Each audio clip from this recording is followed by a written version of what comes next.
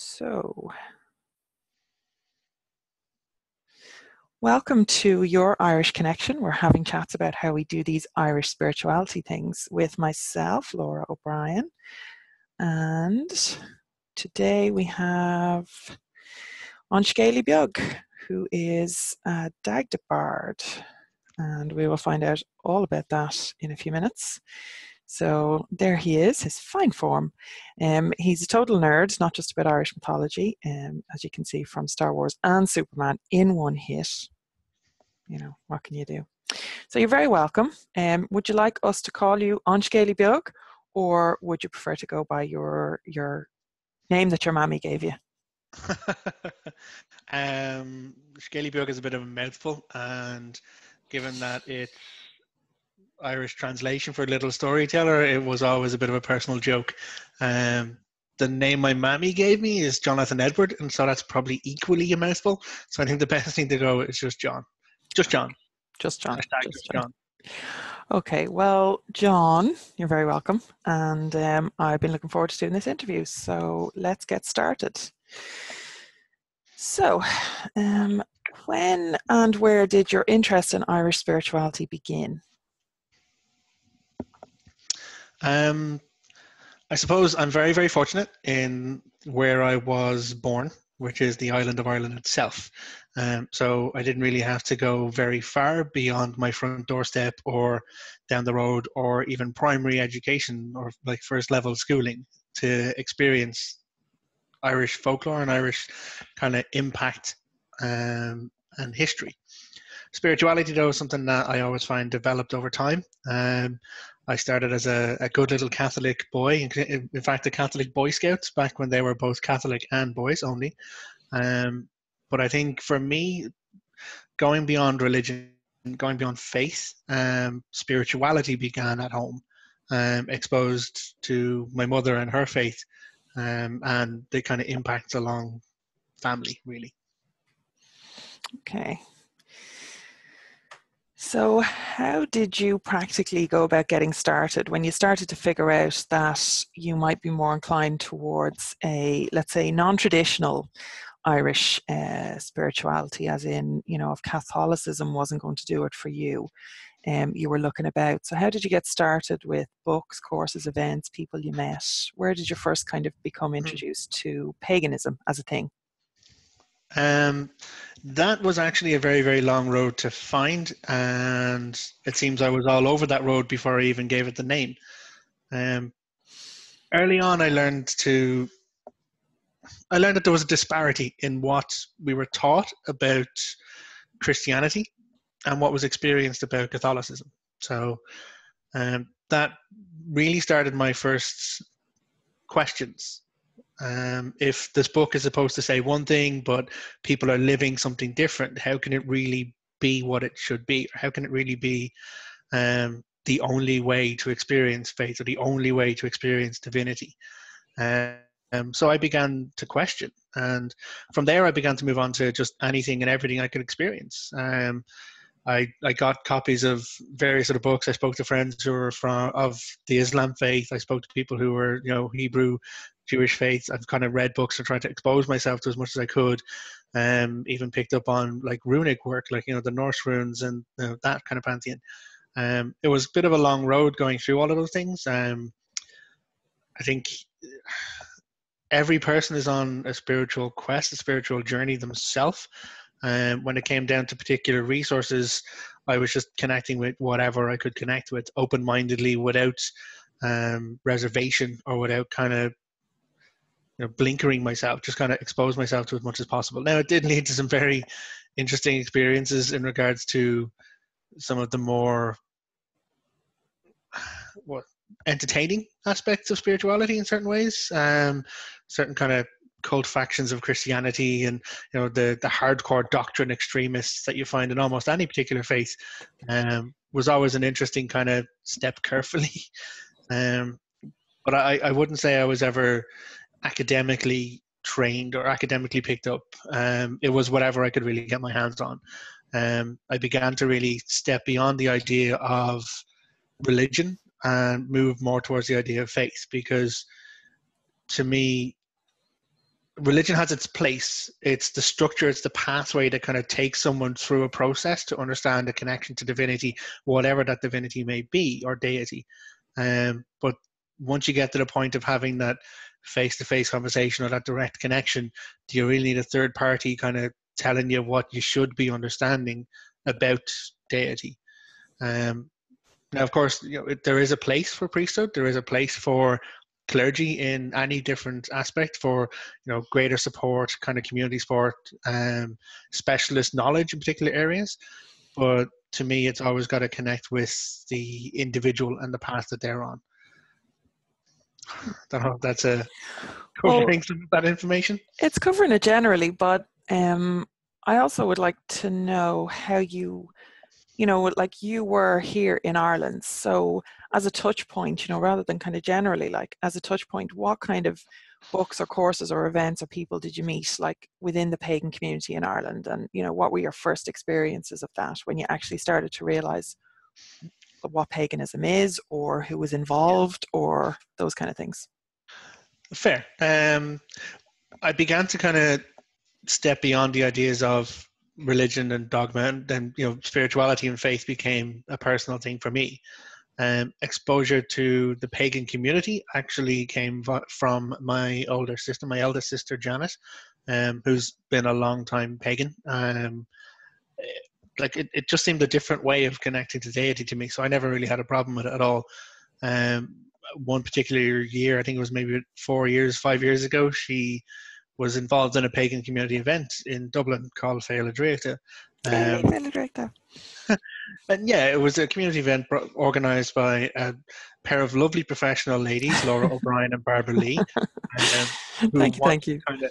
Who wanted to kind of bring space for like pagan community to interact with each other, to kind of share and to kind of educate each other, but also to trade and kind of support each other as a group. So I'd never heard of this before. My eldest sister was staff manager at the event, and in a bit of a challenge over having people that she could rely upon to fill certain roles within the event, and so I volunteered. At that point, I began to interact with a greater community, and I began to see a lot of, what was normal day-to-day kind of experience for people's lives. Spirituality and faith doesn't have to alter how you interact day to day. It's just an extra facet of who and what you choose to be. So interacting with that community gave me some nice insights, some kind of great kind of workshops, and kind of just roaming around, access to more data and more books, which was always great, and great conversations with people who are willing to share and willing to discuss. At that point, I became apparently exceedingly useful, and my involvement in Scéalaí became no longer optional. Yep. So for the next 3 years, I fulfilled the role of retail support and Mr. MC at particular points, running like charity raffles, which were always a really part of the event.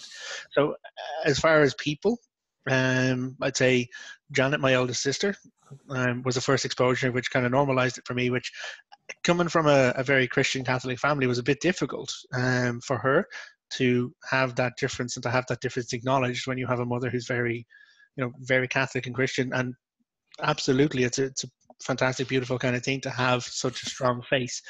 It's kind of where I got it from as well. But moving beyond the baseline understanding of what's always been handed to me as Christian and Catholicism, and then going out into the wilds of kind of religious wilderness to try and hack or find my own path to understanding divinity or deity, and through that myself. It's always been very interesting as an experience. Okay, so what sort of things do you do on a daily or weekly or monthly or seasonal basis to explore or express your Irish spirituality? I was kind of dreading this kind of question because I don't have any formalized training. I don't have any academia behind my own path of things, and I've always been very intuitive in what I feel fits at any given moment. Daily and monthly, whether it comes down to an understanding of self or just being me as a human, my daily practices have always been about self-care. I can't be of use to anyone else in this world unless I'm at a first step of use to myself. Whether that is part of just a mental process of my own existence, or whether that is something that I can attribute to in some intent like deity or divinity or spirituality, is a question I'm yet to answer in any detail or satisfaction way for myself. My relationship with the lovely Lora O'Brien has begun to expose me to monthly and seasonal based practices. As a kid growing up, there was always a celebration of Christmas. Christmas falls around Yule. There was always an awareness of Lunasa in autumn. There was always an awareness of Bealtaine, because some of the Irish language and the Irish names of the months still kind of fit directly from those festivals and periods. Mm-hmm. For me, I never really had a way of actively expressing it as a personal individual. But I would always kind of turn up in support for any kind of group or individuals or friends or communities that I'm connected with, to support them in their practices wherever I can, or wherever I can do to facilitate. There are times I had the misfortune maybe, of living out in Navan for a period of time, right close to the Hill of Tara, and that's where I really began to connect my own self to the land. And so whether it was, I every day I'd pretty much go for a walk around the Hill of Tara for exercise with the hound, the dog. So whether that was in some subconscious practice, subconscious kind of exploration of spirituality, is something that I later considered and began to understand more. So I do try and give much back to that space, which gave a lot to me. Yeah, well, I think that counts, John, because it's, you weren't just walking around the local park. Like, you actually had to get in your car and go and drive from Navan to Tara. It's not, it's not within strolling distance of your house. So you were going to Tara for a particular reason. Like, you were going there because of the spiritual exploration or the draw or the connection that you were feeling. Like, there Yeah. there are other places that are less spiritual or non-spiritual. You weren't going walking around the local car park. You were going to the Hill of fucking Tara. So yes, I Yeah, would think that would count towards exploration of your Irish spirituality. Me. that's fair. Yeah, no, I can understand that. Like, when I break that place down, even seasonally, you name an event, I was probably there on Tara for it. Um, Even as recently as a few years ago, just one Christmas Eve, I was up in Dublin and I was like, you know what I need? I need the hill. So I just took drive out and kind of parked up. And I was walking around just looking at the stars on a cold winter night when my phone beeped and went, hey, yeah, it's now 25th of December. So New Year's Day I've done up there as well. Any kind of change or shift of season. I don't know if it's been exactly on a particular recognized kind of shift or recognized turning point. Because again, I don't have the knowledge or the history or the stuff behind that. I just have always known where I needed to be when I needed to be there. Okay, so let's go back a little bit to your you were saying about doing kind of self-care thing, and how your self-care is actually an expression of your spirituality. And like, I'm finding that interesting, particularly in light of your relationship with the Dagda, who is, to all intents and purposes, he's one of the most physical of the gods, if you like.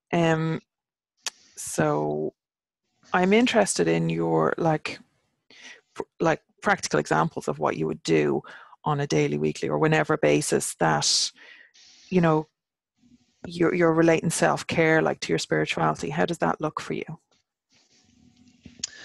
Um, it's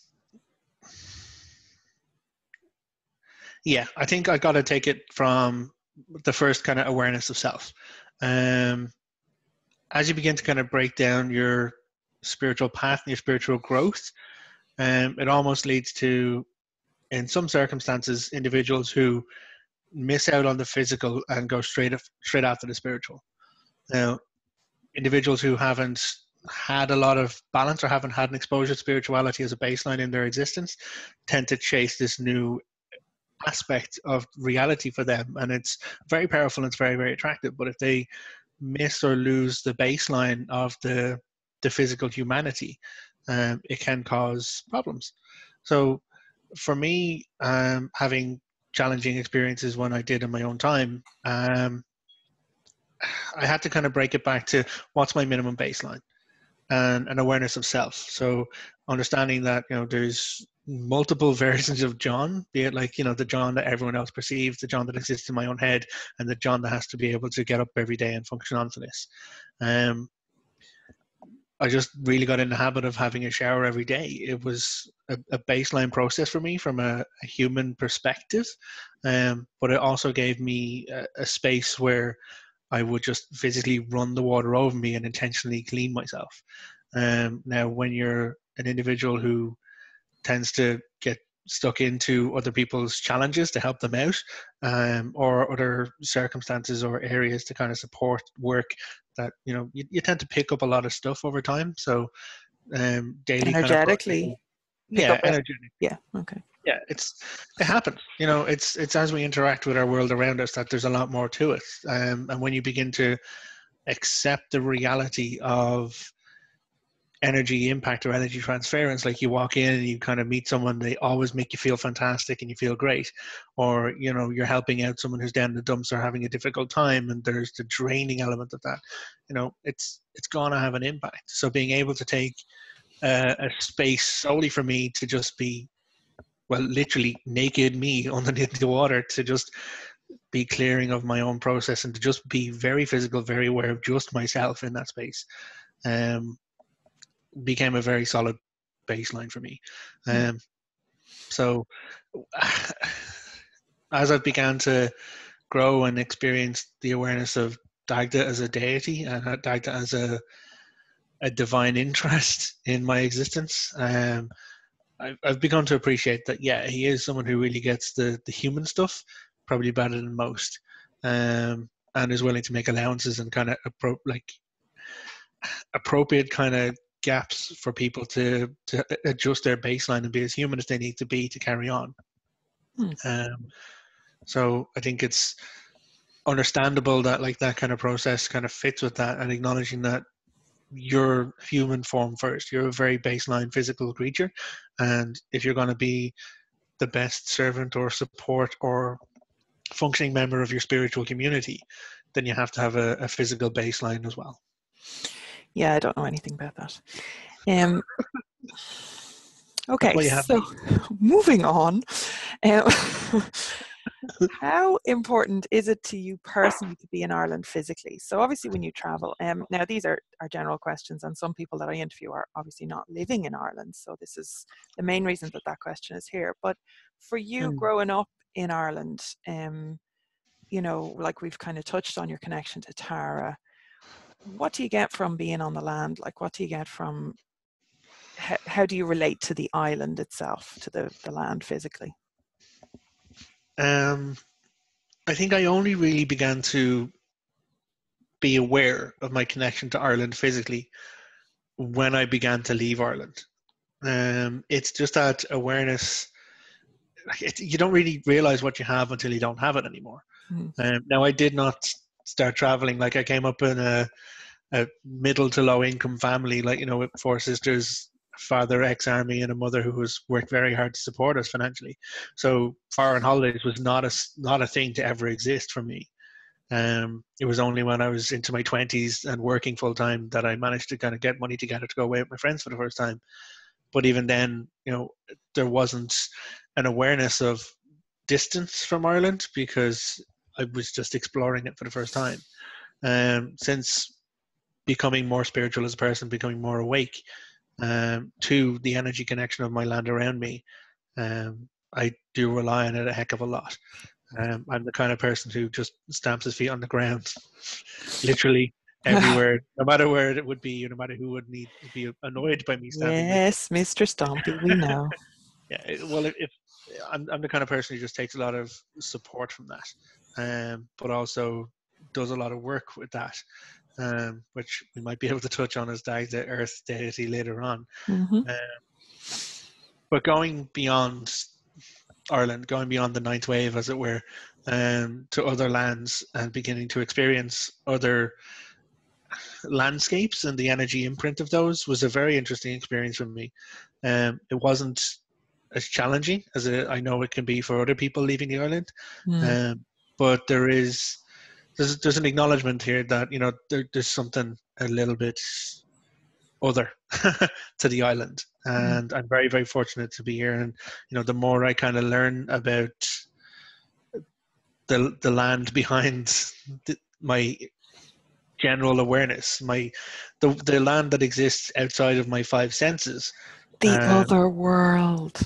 Yeah, well, I was trying to keep it specifically to the other islands, the other Ireland, maybe within the other world. Okay.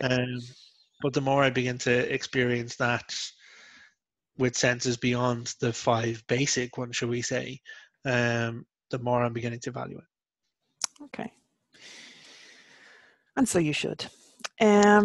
If you could make every person beginning this path being spirituality, Irish spirituality specifically, if you could make them read just one book, what would it be? So if you could guarantee every single person that you came across, if you could guarantee that like they had read at least this book, what would that book be? It's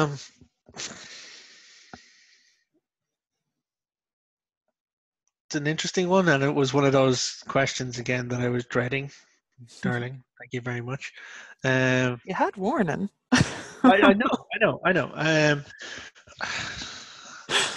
My initial kind of process would be to recommend, well,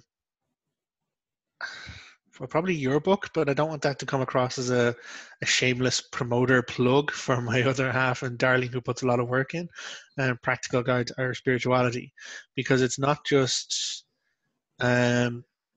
exposing people to a baseline spirituality. It's actually giving them tools. It's giving them kind of actionable processes and steps to begin to explore that spirituality themselves.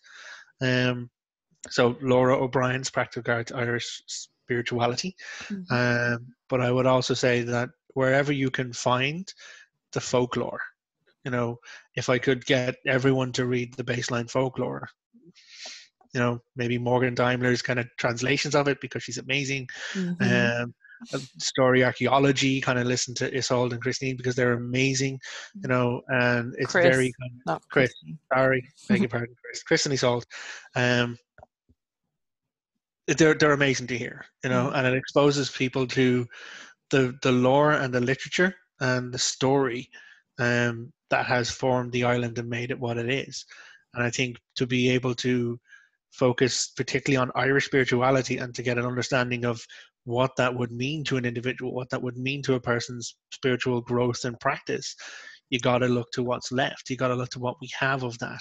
And that is the stories. That is what we carry forward, like our folklore and our lore that kind of generates where all of this stuff comes from. So not a particular book, but that's how I would recommend someone go about it. Okay. So what advice do you wish someone had given you that you would like to give people starting out on this path? So, you've talked about a kind of a wandery introduction to paganism, and, you maybe had a later start than you could have on getting to know all this stuff. So if you could go back and give yourself advice, or if you met somebody who's in your position, what advice would you give them? Question everything. That would be a baseline. For a lot of people, when it comes to first exposures to spirituality, first exposures to religion, it's what they get at home. It's what they're provided by their society, their state, their community, whatever it is. And it's easy. That's what my parents have always done, so that's what I should do. Genuflect in church, go get the wafer, whatever it is. But anyone, I think, who really wants to begin a spiritual path, really wants to kind of get their feet under them, needs to start with the questions. You got to be able to look at, transubstantiation, what is that? Why should I, follow this particular dogma? Why do I need to consider monotheism instead of polytheism? Why is one better than the other? Why is there a circumstance? And being able to kind of embrace the why, not as a burden, not as a disruptive element, or not as anyone who won't give you time of day to answer your question. be it like well thought out and well asked questions, is probably just not aware of the fact that they should be questioning themselves. And if the answers to your questions just solidify you in your belief and in your particular faith or system, then even better, But it is about having the willingness to question, having the willingness to go beyond what's presented to you and to make it your own. That is a good one. I try. So we are on to other people's questions now. And if anybody has any questions, anybody here who's listening, please throw them into the chat and we'll get to those as well. Meg's questions here. So I should not read the chat, right?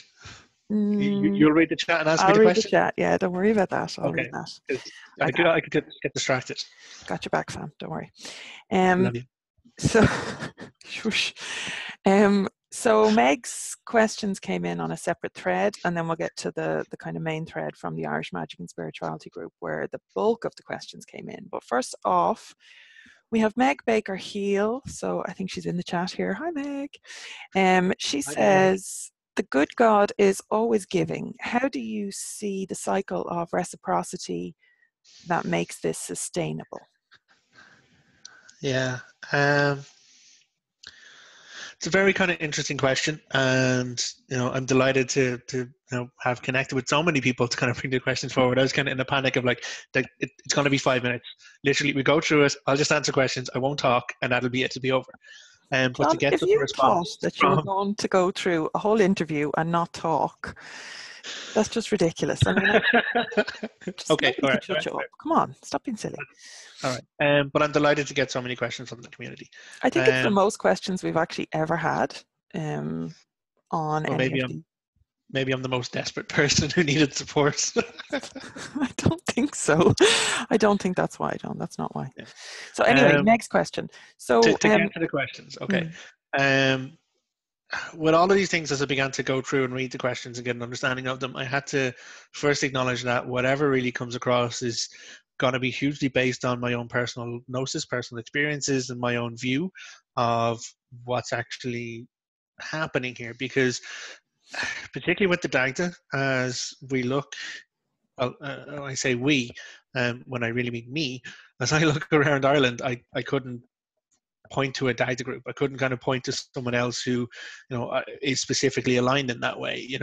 Even going beyond having had the joy of traveling to other pagan communities around the world, where are the Dagda people? I know 4. I probably know 2 who are specifically Dagda, and other people who are like, yeah, well, he's kind of just here because of the rest of them. So whatever I kind of come out with is through the lens of my own experience, and I suppose hopefully that's enough caveats and addendums and whatever. To get to the questions themselves then,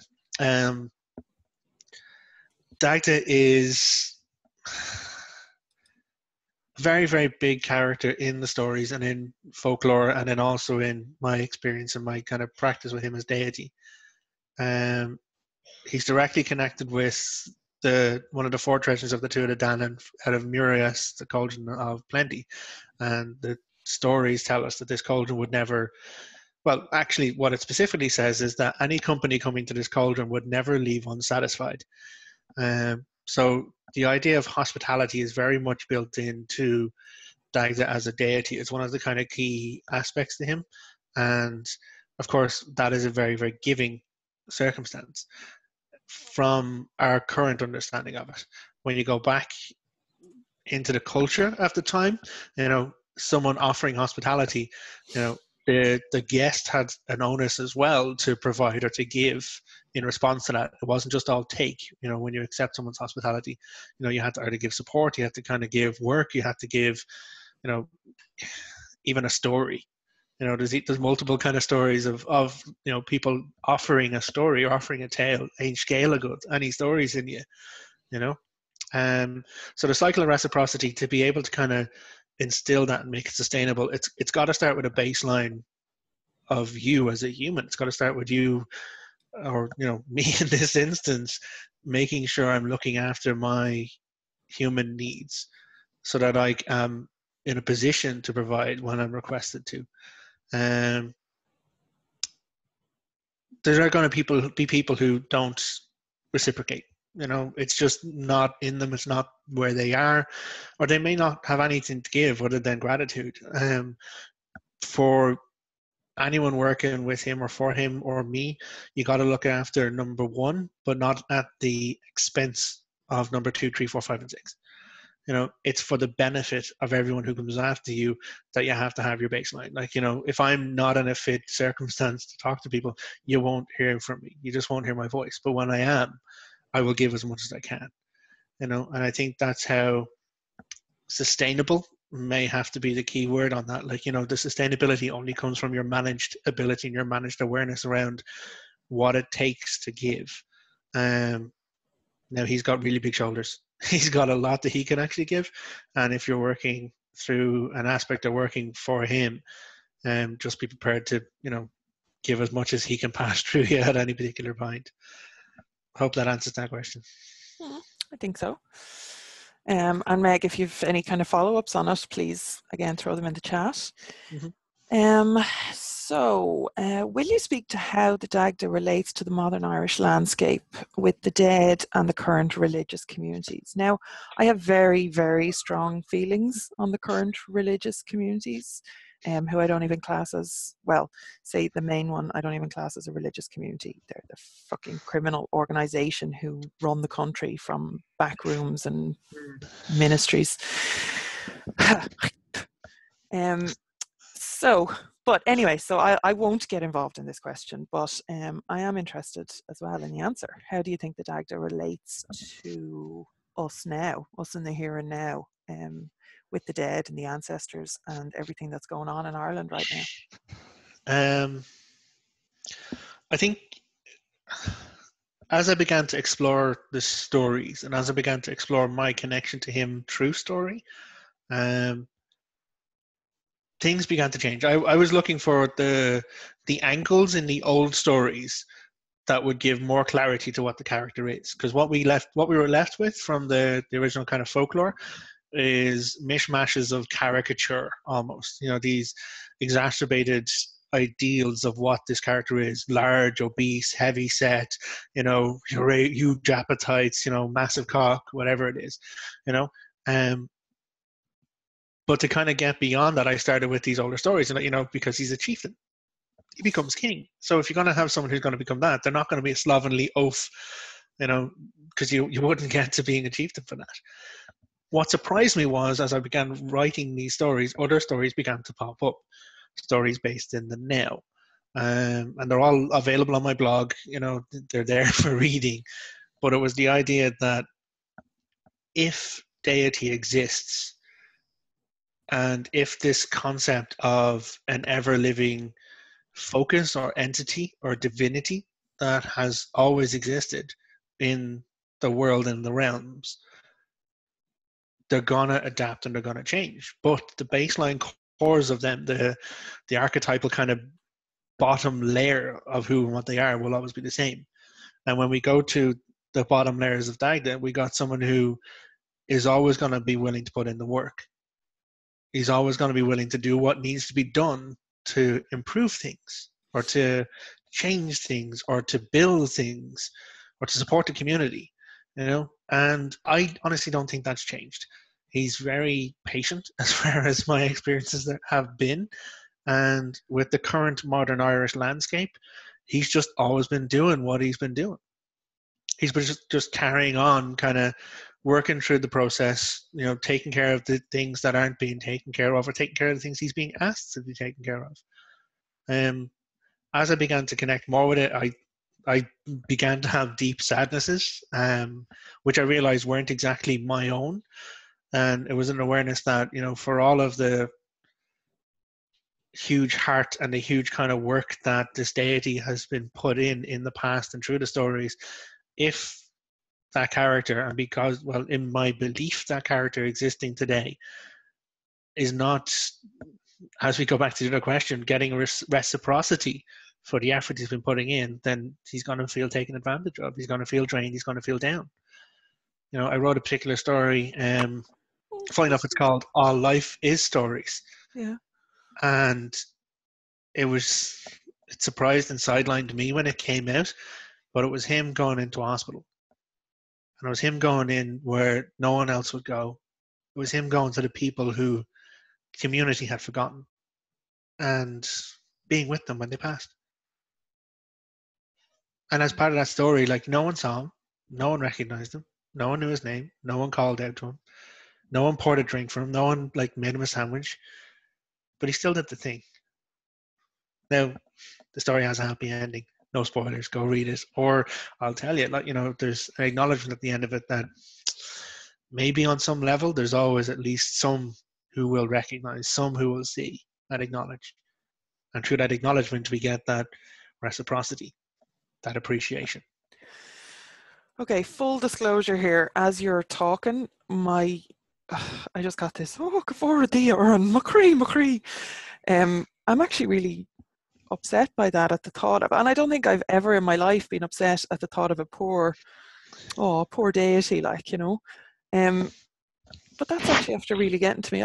I never considered, the poor ill-forgotten Dag that I could still doing the work. It was like when the gods were being forgotten, they faded away, or they went and did their own things and whatever.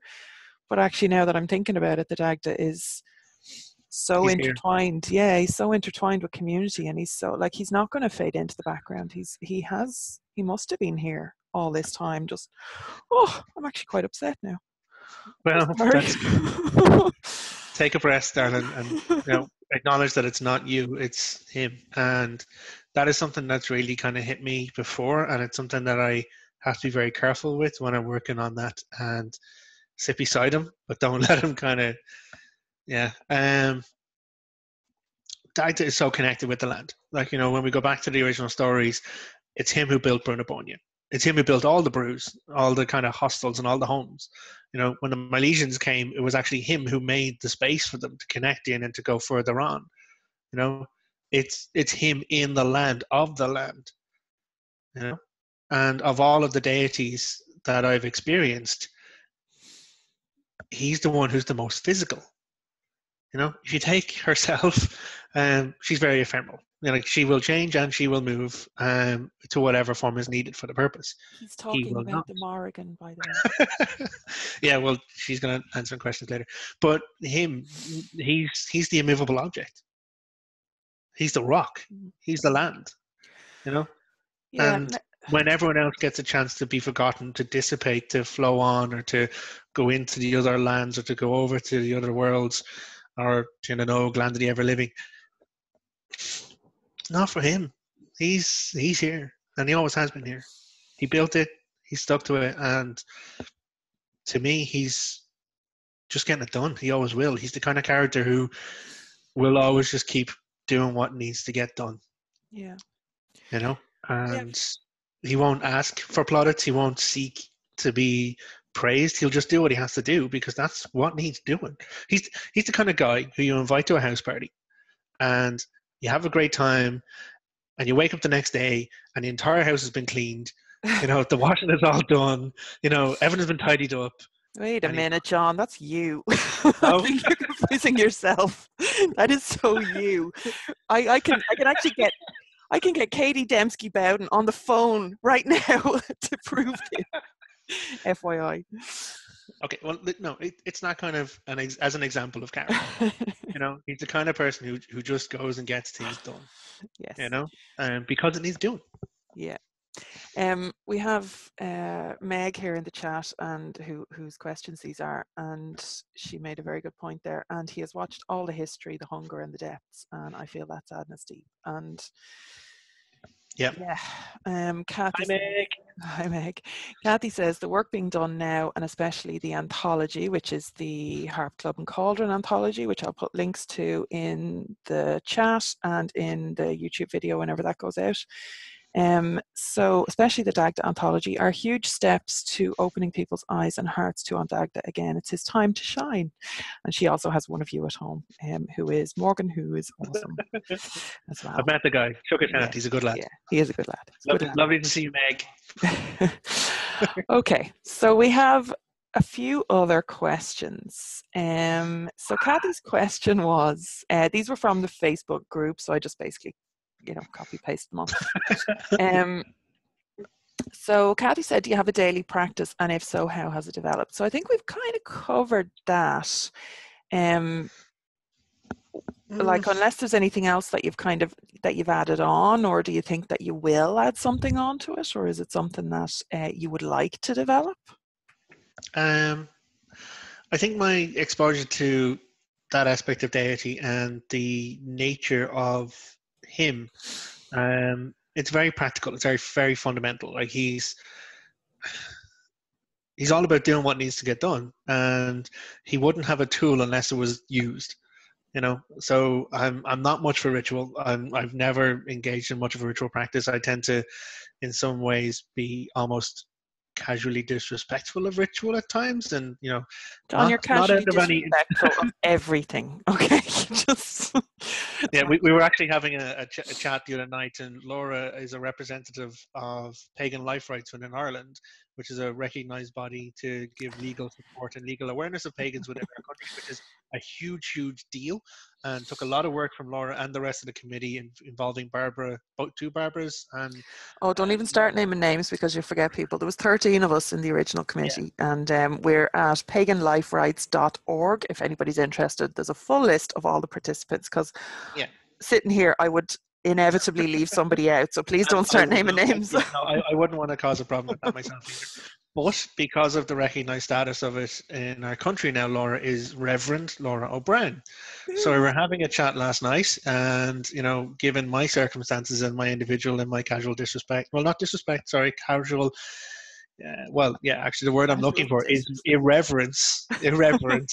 I've decided that now maybe I need to have a title. So it's Reverend Lora O'Brien and Irreverent John O'Sullivan. Yay! But yeah, what it comes down to daily practice, I don't really have a specific daily practice. Like awareness of self, I will eat when I need to eat, and I will make sure that I'm maintaining my body's physical needs as a baseline form. And I only get to be a spiritual person if I have a physical form in which to exist. So that is part of it for me. How has it developed? I'm more willing to take particular actions as and when needed. Like I'm just behind me here on the table. Actually, just what the hell? Excuse me.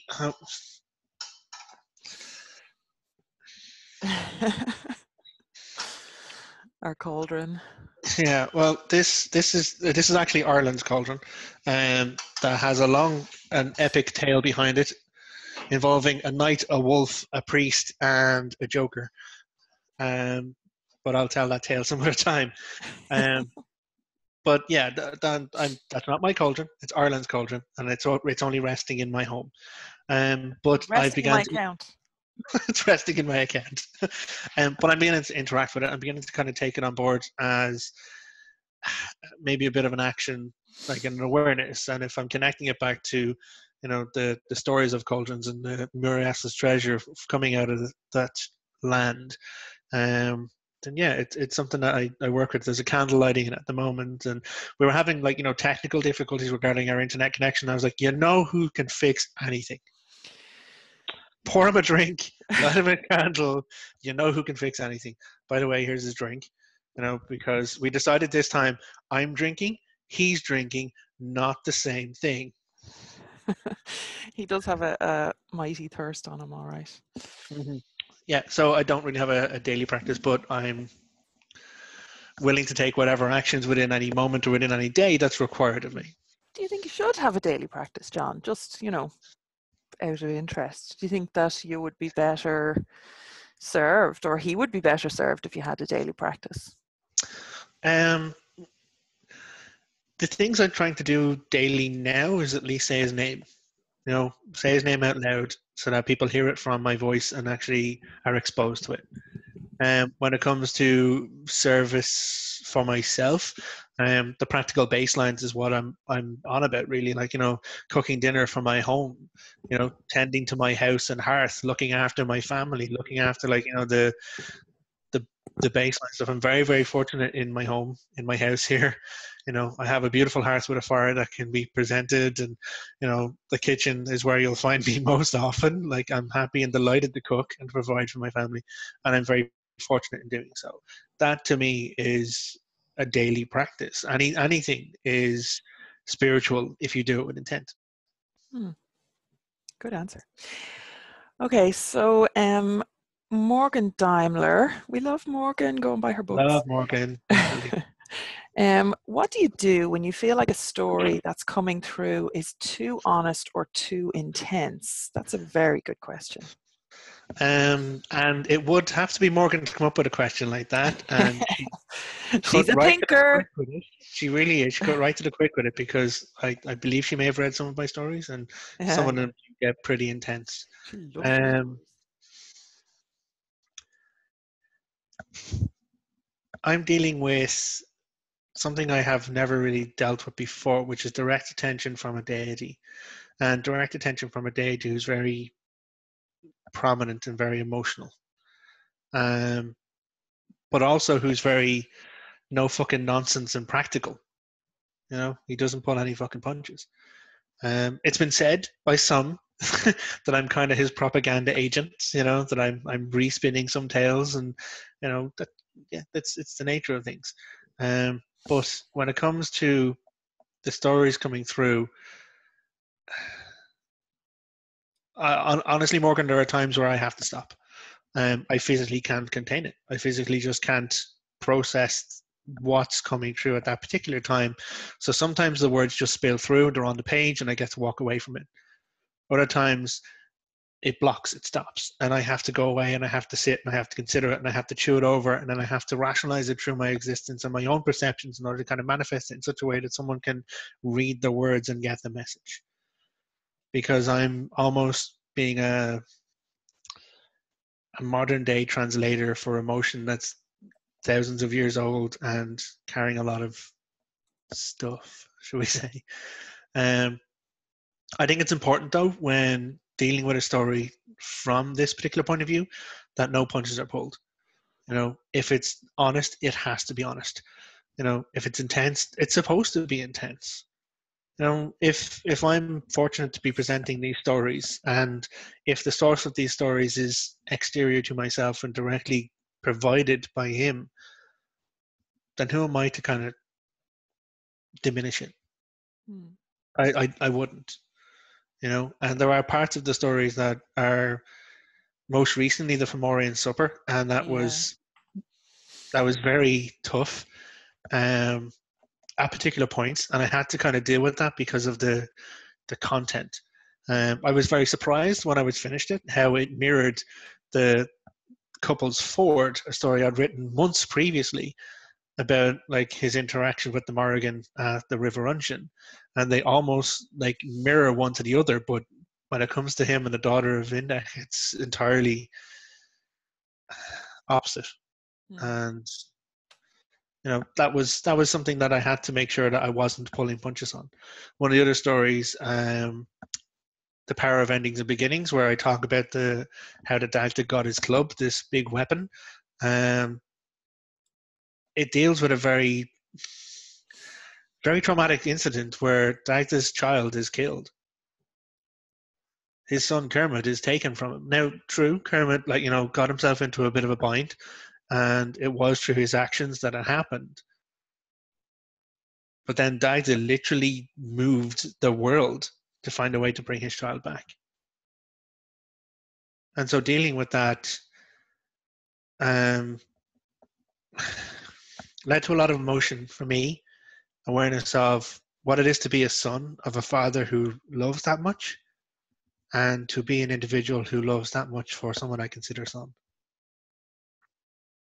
So never holding back. You know, if a story is coming through and it's supposed to be honest, it's supposed to be intense, then I'm not going to hold back. And I think a question popped up there. What do I mean by pulling punches? Like when you pull a punches, you hold back from the point of impact. And with these stories, I'm not. You know, if it's coming through and it has to be that honest, it has to be that intense, I'm not going to hold it back. Yeah, you do the work. You bear the burden. It's got to be done. Okay. So I've been like moved to tears at least twice during this interview. Thanks, John. It's like Oh, you read my stories every time you read my stories. all this humaning stuff is not good for me. Anyway, Myriad Atomos, Mary, she says, how do Dagda and Morrigan get along? Now, I'm not sure what kind of getting along she's talking about there, because I know Mary personally, and that could be anything that she means there. Well, I'll be honest. When I read it, I misread it the first time, and maybe it was Freudian slip or whatever it was. I was like, "How did Dagda and Morrigan get it on?" Yeah. Waggles eyebrows suggestively. But no, how did they get along? It's been an interesting travel for me with that. As I began to expose myself to spirituality and Irish spirituality, the first kind of deity that I acknowledged and that I interacted with on a personable person-to-person basis wasn't him. It was her. On my father's maternal line beyond him, it's the Connor and O'Connor family. So my great-granny was great-granny Connor, known as the Mazzy. And the O'Connors come from, funny enough, Roscommon, funny enough, around the Cruachan area. As I was advised years later by my beloved darling Lora, when I hired her before we even knew each other as individuals or as personable friendship type peoples, to take me to the Cave of the Cats. I had an impression that I was called. I had what's known as a come hither in an Irish sense. It's where there's a beckoning put upon you, and it's a beckoning that you had best not ignore. So I was called to go and see herself on her doorstep in the Cave of the Cats, and I contacted the only person I knew who could handle me on my worst day to bring me in and bring me out should it be my worst day, and that was Lora. So entertaining story. Ask me about it sometime. I'll give you the full version of it in real life person, full color. But my interaction with her was something that I was very, very entertained with, which may not be a word that most people would actually use when they deal with her. Because she had the right to call me, but she had nothing else. And so I turned up with the honor and respect based on the come hither. I even brought her flowers. And I said, how are you? And she said, do you want a job? And I said, no, I'm good. And she's like, what? That's kind of the brief synopsis. So I then leave her company with this question mark hanging over me of she's like, what is this thing? And it's only months later that, I'm sharing space with Lora, and she's like, fine, I'll say it. Dagda, done. I'm not doing anything else. At which point, when I heard the name said out loud by someone, even though I'd been doing some reading and being aware of it in my time, someone said the name out loud in my presence, and I had not exactly a manifestation, just so that's the term that applies to that presence that's been hanging slightly off to the left, standing just out of my view for the last ages. So through working with him and getting an idea of how him and her interact, going back to Laura, going back to it, we've got definite link to the fact that they're a couple. They're a married couple. It's specifically said in the lore. And that kind of tickles me. The idea that, they are married. It's a married relationship. But any kind of relationship really needs to be between equals. Anything that's going to last, it needs to be between equals. It doesn't have to be the same. Sometimes like it's best that it's opposites, but it needs to be equals. And so when we look at her and we look at, the Phantom Queen, the Great Queen, this huge embodied, empowered individual for change in the entire pantheon and the entire world, what is her equal? What is her opposite? So that's been a huge layer of my investigation, and it's still ongoing, and I'm very entertained by that. But how do they get along? Yeah, they get along like a married couple. They get along like, two people who know each other inside and out, know each other's eccentricities, triggers, and charming moments. And, just to me, there's an affection between them. Now, a lot of people will be like, yeah, but he has so many other children, he's had so many other relationships, and yeah, what about it? It doesn't have to be, a specific thing that, who's to say maybe she and he have children together. Like, there's no recording of who's the parent of a lot of the children who are known as children of the Dagda. So it's possible that she might be a mother. And I know that links to the next question Yeah, don't down. be skipping ahead there. Oh, damn. One But just yeah, I'd say they get along very well, very affectionately. But it's that union of opposites. It's the understanding that she is his greatest nemesis, as he is hers, and everything continues because they're still on the same team. Okay, and I think that people, when they hear about them being a married couple, they kind of get the wrong idea, because you have to look back at the original Irish legal system to kind of understand what that means. Like, marriages were all contractual. Yeah. There were many, many different types of marriages, and they were all based around contract. And they weren't these kind of, lifelong monogamous kind of things that we have now. That's a very different worldview from when they were married. And there's references in the stories to, her being his woman and him being her man. Well, theoretically, because I have theories. I love your But theories. I I love know. to talk about theories. Yes, but yeah, I think, like, when we look at them as a married couple, we have to kind of figure that in the context of the time when they were being called married and when they were being referred Yeah, to as married. absolutely. And there's some lovely resources out there. Lora can connect them in many ways, and has been a great resource to me as I'm figuring a lot of this stuff out. And one of the resources quite recently was a link to, like, the Imram and the Octree, so I can try and put my barred brain around the stories. But as I was clicking through, I was like, oh, look, there's a legal section in here. And I was like, oh, marriage. And then there's this whole big page of the multiple different types of marriage, how marriage is defined, and how one makes a suit for marriage, and then suits of marriage and divorce, and everything that comes through.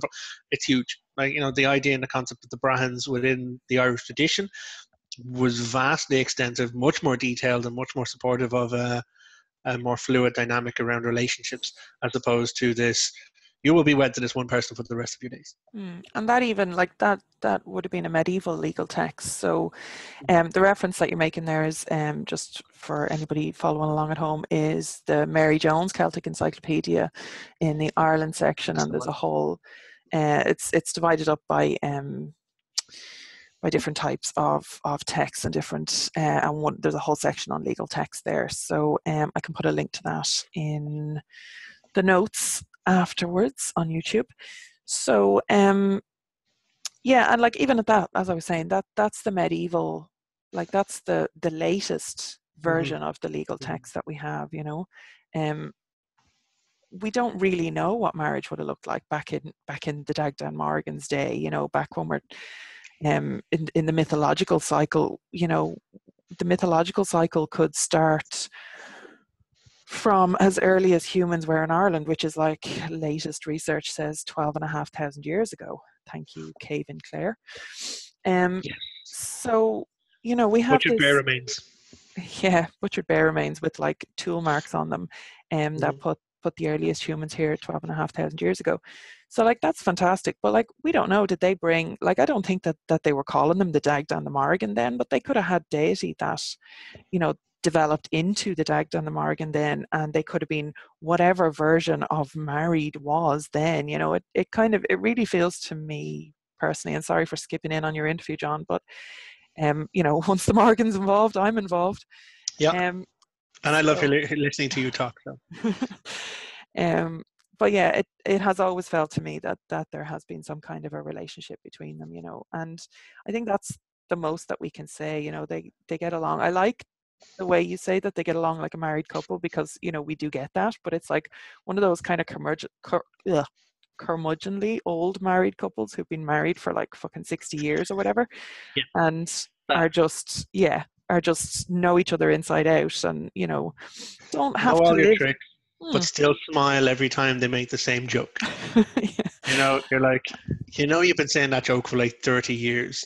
And they're like, I know, but you still smile when I do. Yeah. So, So yeah, that's how I would say that they get along. But again, it's even in any kind of marriage, in any kind of relationship between any two people, married or not, there's always going to be evolution. There's always going to be change. There's always going to be ups and downs. You know, there's going to be times where they might not talk to each other at all because they're both too fucking busy. You know, so I think it's a really great question, and there's a lot of exploration can be done around that. But I would say that things seem to be very, yeah, very much married couple, but also balance between them. Okay, so let's look at the next question is from Morpheus, Marakatha Bodua Brigiane. Okay, I need to learn how to pronounce that. Morpheus Ravenna. Marakatha. Yeah, no, I can get Marakatha, but go with that. Okay. Apologies. I should never slag anybody else for not knowing how to pronounce Irish. But I mean, this is not my, in my defense, this is not my tradition. This language is not in my tradition. So if you're willing to work in a spiritual tradition, then you should learn how to pronounce the language. I know how to pronounce Marakatha. No, I was just trying to do the rest of it. It's like Bodua and then Brigiana. I think it's the GI because isn't it like kind of Brigiani? Welsh as well? It's a baseline of Welsh coming through. No, I think it's I'm not sure. We should ask her in detail. We should ask her. Yeah. You know what you should do? Get her back on for another interview. It'd be great. I know, right?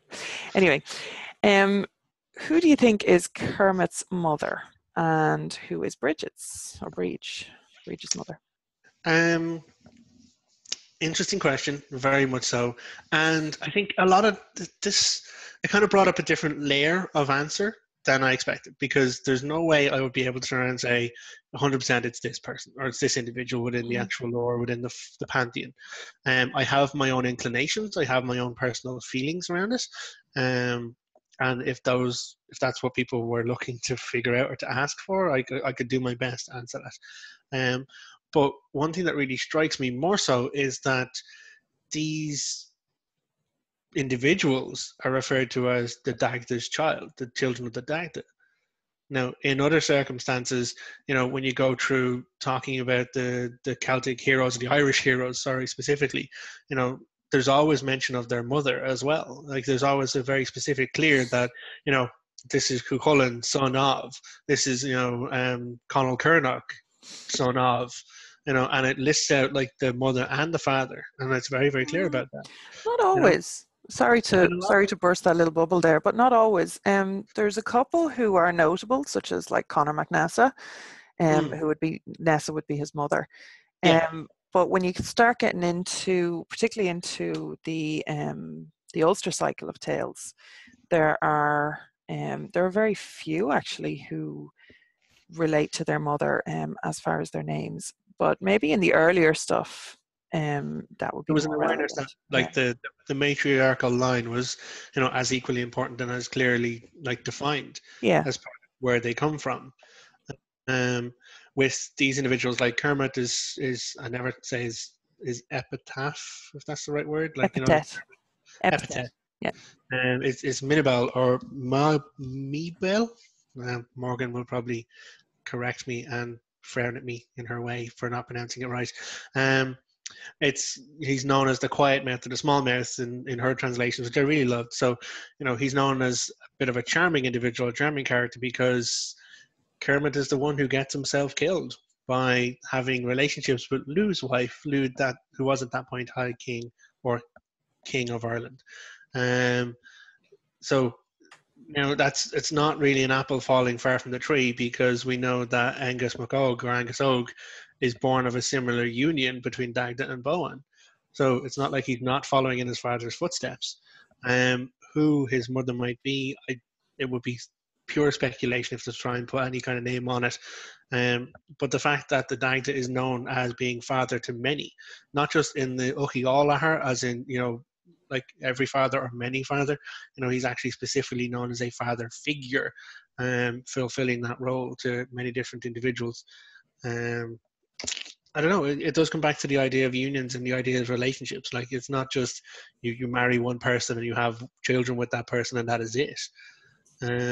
So thank you for for that Yeah. awesome awkward question. But If I was to put maybe, a personal yeah, preference, a personal, exactly.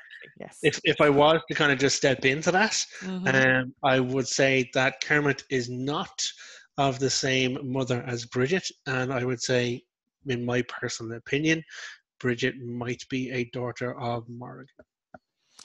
Ooh, controversial. Very controversial. Mm. Okay, so I am not going to say yay or nay to that. Don't. Moving No, swiftly on. no one should agree. But I think it brings up a nice question around, and it goes back to that questioning thing that I always say is very important. You Yeah. know, don't take anyone else's word for it. Mm-hmm. Question it. Mm-hmm. Whatever even I say or whatever anyone says, question it.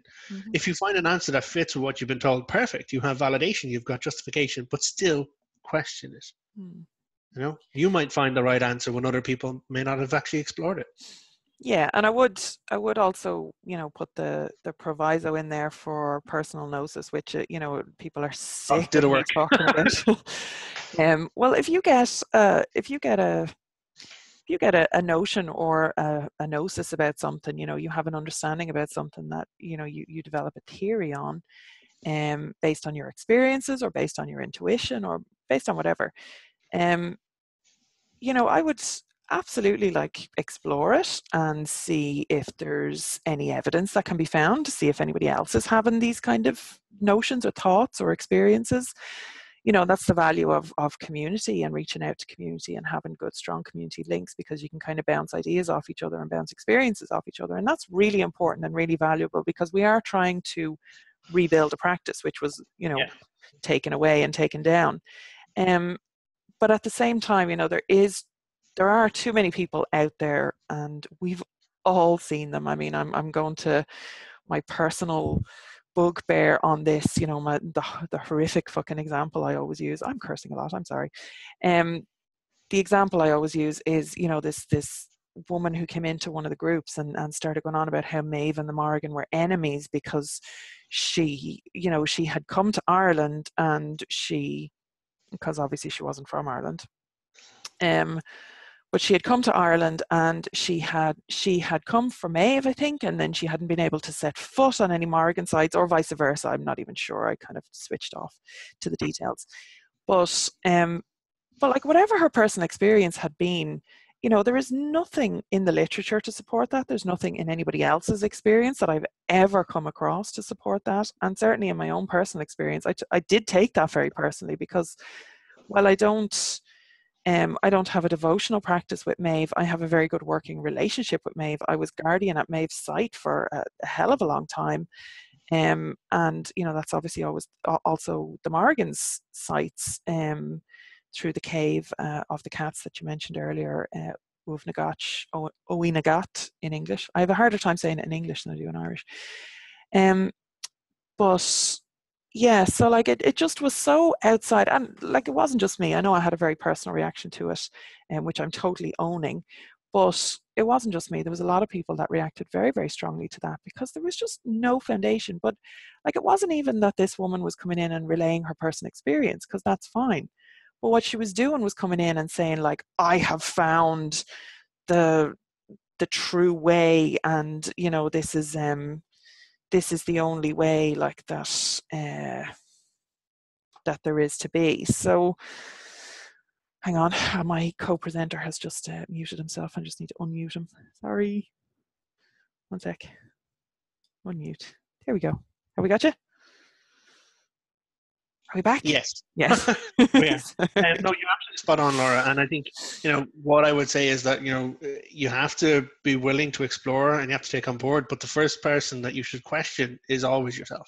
Mm. If you have experienced something, you have to begin by, am I right?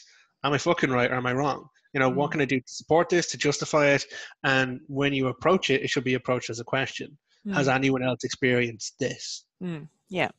And that's the only way to develop as a spiritual community, and to explore it and kind of grow these kind of awarenesses together.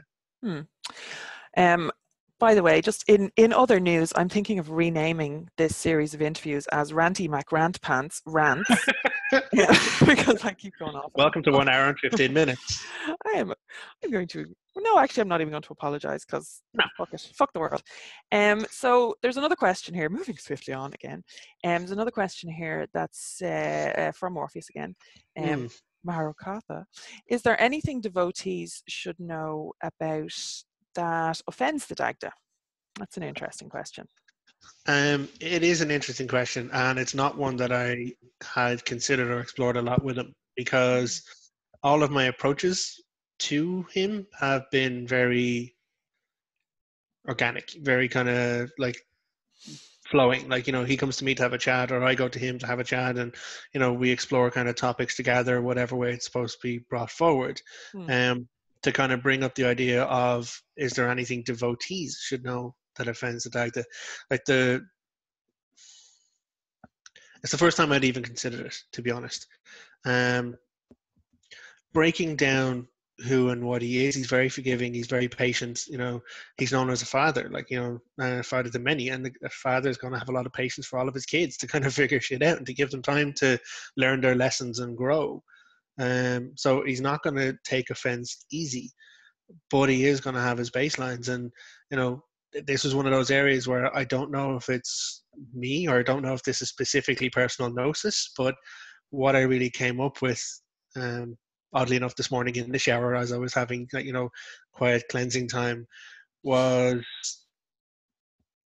making a promise that you can't keep. Wow, yeah, because that's parenting. That's cardinal rule, cardinal sin number one in parenting.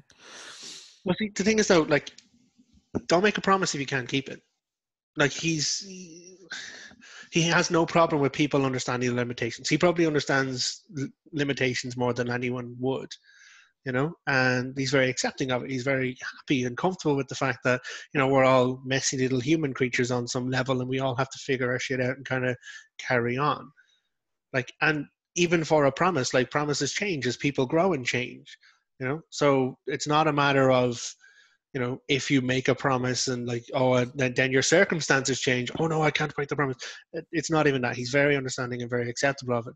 But if you go in to give your word, if you give your oath on something, knowing that you can't fulfill, that would be a problem. It's not lying. It's not about, you told a lie, because everyone tells lies. There's white lies. He tells grand fucking stories all the time himself, which may or not be considered like 100% factual or not. It's not about that. It's actually about when you commit yourself to something, when you give a promise, a false oath, commit to that. And it's kind of, it's being as good as your word. And so, like, I won't promise at all unless I can 100% fulfill that promise. And I think that's something that really connects over to him as well. Like, he will be very happy to adjust expectations, very happy to give you as much time as you fucking need to sort your shit out, or to change your scenario, or for the growth to happen for you to fulfill what you have given. But do not go into it with the hidden intent of not fulfilling it, because he'll take your promise and wait for you to break it. And the moment that you do that, I've yet to be on his bad side. And it's someone I know I don't ever want to be on their bad side. Yeah, that was a very ominous noise there, John. It sounded like a cross between somebody's throat getting slit and their bones getting broken, which I suppose is appropriate. But I don't know for sure. Like, to me, he's very approachable. He's very happy. Like, he is that larger than life, boisterous, charming, entertaining, cuddly kind of character who will do anything for you and support you in your existence. But he is power. He's known for power. Like, when he gets his club, he gives the one of the sons who he takes the club from. And they're like, okay, well, what guarantee can you give us that you're going to give the club back eventually? And he's like, yeah, I promise by the sun and the moon and the tides. And they're like, what you mean, like by the weather? And he's like, no, I control all of that shit, so I promise by that. So yeah, it's very interesting to explore. But that, personally, again, be it personal gnosis or me, that's one thing I would say he would not have any truck for. Interesting. So false oaths. Just to clarify there, just in case anybody's not familiar, it wasn't one of his sons that he was talking about that he took the club off. It was one of the three brothers that he took the club from. Yeah, the three brothers he met off in the lands of the East. Mm-hmm. The whole story about that on John's blog. Links are below. Yeah. So next question was Danielle. Now I think you've slightly covered this, but you know what? I'm going to give my side of this story because you made a brief referral there to like, oh fine, I'll say his name. So I just wanted to kind of give the other half of that story, if you like. Please do. Yeah. I love a good story. Well, just briefly. You're not here to hear me storytelling. But just briefly, when we'd been together over a year, and I would have been surprised when you asked to go to the Morrigan's cave. Well, not really surprised because I kind of figured she was telling me that you owed her time. So I wasn't really surprised that you wanted to go to the cave. I didn't really know what was going on there, and I was kind of staying out of it because, as you said, we didn't really know each other at the time.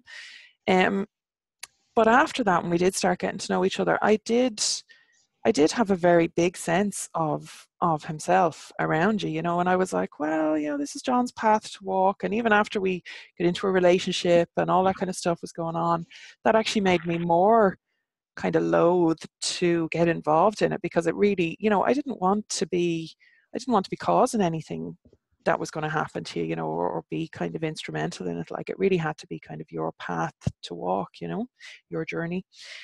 So all of that was going on for kind of a year and a half. And, John, for anybody who's not personally familiar with Scéalaí Beag here, he's the most fucking stubborn of men. Of people, never mind men. Super stubborn, and like will just kind of deliberately obtuse, he calls it, where he just won't recognize and won't register. He just puts the blinkers on and that's it. He just, I don't have to deal with that. That's fine. And, and I'm not saying that in a negative way because it's actually, it's fantastic. Like I'm jealous of it in a lot of contexts. But when it came to this, it was very frustrating because, not so much because I was frustrated, because you can take as fucking long as you want to do your journey as far as I'm concerned. But what I was concerned about was I was starting to sense the Dagda's frustration, because the Dagda had been waiting for a very fucking long time. Like, since very early, since like a year, 2 years, whatever. And longer, probably. Longer, whatever. Past lives. I don't even know what the hell is going on there between you and him. But but what I did get was this frustration, this growing frustration, while he was kind of standing in the corner and like picking his nails and trying not to tap his feet and trying not to be a bother. And he was there and he couldn't really go away, or didn't want to go away, but he also didn't want to be a pain because he knew I was aware of him and he was aware of me. And first polite, very polite, very, very polite. And so all of that was going on, and I was just getting more and more concerned because this big fucker of a god was in our bedroom, a lot of the time, and it was making me a little bit uncomfortable, I must admit. Not during inappropriate times, because there was no consent for his lecturing. No, there was no. And he is a bit of a perv, and he totally would have been there if he had been allowed. But we did come to an arrangement, in that, like, there are certain times and places where it's appropriate and not appropriate. But he wasn't going away, and it was very obvious that he wasn't going away. And you were just in that fucking tunnel vision. And that day, I'm nearly finished now, mister. That day, I had literally been lying there, in the bed. It was like a Sunday morning or something, whatever it was, and just a relaxed, lazy day. And I'm lying there in the bed, and, he's beside me playing video games or whatever the hell he was doing. And, like, it was almost like I could hear the feckin' club rattling around over in the corner of the room. And eventually, the Dagda turned around to me and said, okay, fine. Can you just do me a favor? And I was like, I told you I didn't want to get involved. And he's like, could you just do me a favor? He listened to you. Could you just say my name? And I was like, is there anything else involved in this contract? And he's like, no. And he says, I'm sorry to bother you. I don't mean to intrude. He was fierce polite now, in fairness. Fierce polite. And actually a little bit mortified and a little bit pissed off that it had come to that, you know. It was like he couldn't kind of manage his own stuff. And eventually, like, I was like, it was like, it just exploded out of me. It was like, oh, fine, I get to say his name, the Dagda. Now that's done. It's up to you. So there you go. That was the first connection, the first conscious connection. I love your retelling of the story. Thank you, darling. I have a particular process around my personal spirituality and, you know, my personal awareness of things, in that you need to acknowledge yourself, your free will, your choice in everything.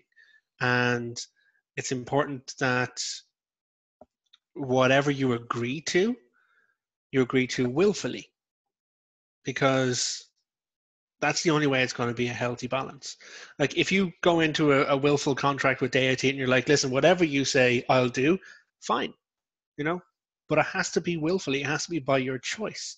And the acknowledgement that my choice is extremely valid is still important to me, because it means that no matter what work I have to do for deity or for like community or for anything, I'm allowed to have a part of it that it's my choice. I choose this, which allows me to accept responsibility for whatever I do in that job. You know, someone who says, oh, well, no, my God made me do it, flippantly pushing responsibility away from them to their deity. Okay, you know, if that's your agreement with the deity that they take responsibility for all of your actions, sure, fine. It's not how I roll. For me, it's got to be about my choice, me in every moment, because I'm the only me that I have, irrespective of what deity I'm working for. Yeah. So that's a huge part of what I am.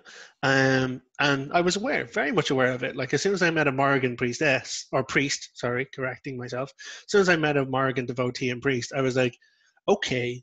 And I was very much aware of Dagda after that point, you know, because I read, you know, if I'm going to be moving into a relationship with, you know, this powerful, beautiful woman who has contractual obligations to an ancestor deity of the Irish people, I need to know what I'm aware of here. And of course, given that I got to come hither for myself to go meet her before our relationship ever started, Lora, I did my reading on her.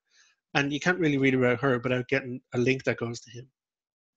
And so I was aware of his existence, but I need to kind of move it to a space where we were willing to kind of connect and have a chat with each other. And I was willing to accept not just the interaction and the connection, but also the responsibility of the choices that follow from there. I'm a very serious person when it comes to certain things, because, you know, I'm the only version of me I can ever have, and I want it to be the best version it can be. And a big part of that is responsibility. Yeah. And I suppose that comes back to, you know, not breaking your oath. If you're going to step into this, if you're going to make a promise, then you do it in your own time, you know, and like, consider. Yeah. And as frustrating as it was, like, you know, like I said, I know how long you're going to take in your own journey is totally up to you. There was other considerations for me personally. I know. So I'm sorry you got put in that position. You know, I think it was, I don't know, like it happened the way it's supposed to happen, as far as I'm concerned. And it probably set some of the parameters for our relationship between me and him. Because just because someone turns up knocking on the door doesn't mean they automatically get to come through, sit down and take over the show. You know? Yeah. But now we have a comfortable space, 2 armchairs beside each other, and, you know, I write stories and he drinks tea and tells me them. Yeah, and I think, you know, like, looking back, it definitely did happen in the time, like, for you, in my opinion, it definitely did happen in the time frame that it was supposed to, and when you were ready for it to happen. So, like, it's, you know, it's no harm, no foul. And I think he was just, as I said, I think he was just getting frustrated because he'd been waiting so long for so long. And if you read that story, All Life is Stories, the one with him going into the hospital. Yeah. yeah, the person at the end of it is someone I'm very familiar with, Mm. in my opinion, in Yes. my story. Mm-hmm. But then again, it's all fiction. Yeah, none of us are weak-minded, so don't be doing those I know. Jedi mind tricks on us. See, that's why it's a joke. I know you're not weak-minded. Anyway, so thank Anyway, you for answering that one, Laura. yeah. Kathy says, yeah, when you're not being dragged into caves, you're being dumped in the sea and poked for help. Priestessing is fun. Yes. Yeah. Yeah. And just for reference, I don't mind being called priestess or priest because I would identify as gender fluid. So it could be either or on any day. So I don't take offense whether I'm priestess or priest. On any given day, I'm not hung up on gender terms, but I do like the awareness around it. Yes. Because obviously that's important, because it is very important to a lot of people. So just because it's personally okay for me, it is worth checking how somebody would prefer to be identified, just as a side note. But also, like, falling to a default presumptiveness of, because of your gender, then you default to priestess is something that I have to wire around in my brain to make sure I'm aware of, not taking what have always been presented with, that I'm actually making considered decisions for my language, because language impacts how we interact with our world. Okay, point of note, not because of my gender, because of my genitals. You're defaulting to priestess. My gender is a different thing. Sexuality Thank you very much. and sex organs and gender are all two different things. Yeah, well, Yeah. 3 different things, but yes. Thank you, So darling. I'm learning. I know you are, and I'm not correcting you specifically. I'm just, for point of note. I know you are aware, but the language is so ingrained in us, and the presumption is so ingrained on us, but it's worth just kind of calling it out a little bit and just being very, very clear around these things, because it costs us nothing, and there are people who it's very, very important to. So yes. Anyway, now where were we? So we had Danielle's question, which we've just answered. I think we can skip the next one. We do the next one. The next we can skip the next one. The next one Thank is you, Orla. Orla, my friend Orla, who was at dinner the other evening when John came up with his irreverent title, his new title. Yeah. Irreverent John O'Sullivan. It's great. Yeah. It could be a thing. I'm totally going to get t-shirts printed. Yeah. Hashtag irreverent. This for your business card. Yes. So she does say, what is the Dagda like after dark? And this is a very funny reference to a kind of a running joke, but also not a joke, because it's a real thing. Dagda after dark is one of the rewards on John's Patreon, which I will put in the notes, so everybody can go and support him and his fantastic stories, and you get an audio version of his stories as well, which are amazing. If I do say so myself, I do love his voice, but I know I'm not the only one. So we will go to patreon.com/Dagda, and when you go there, you will see a reward option that says Dagda After Dark. So I can't even say that in a sexy voice. It's supposed to be read in a very sexy voice, and I just, I don't have the, I don't even, I can't even.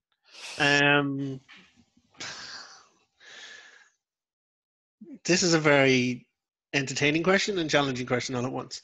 If I was to give probably a default honest answer, I'd say Dagda After Dark is like Dagda any time of anywhere busy.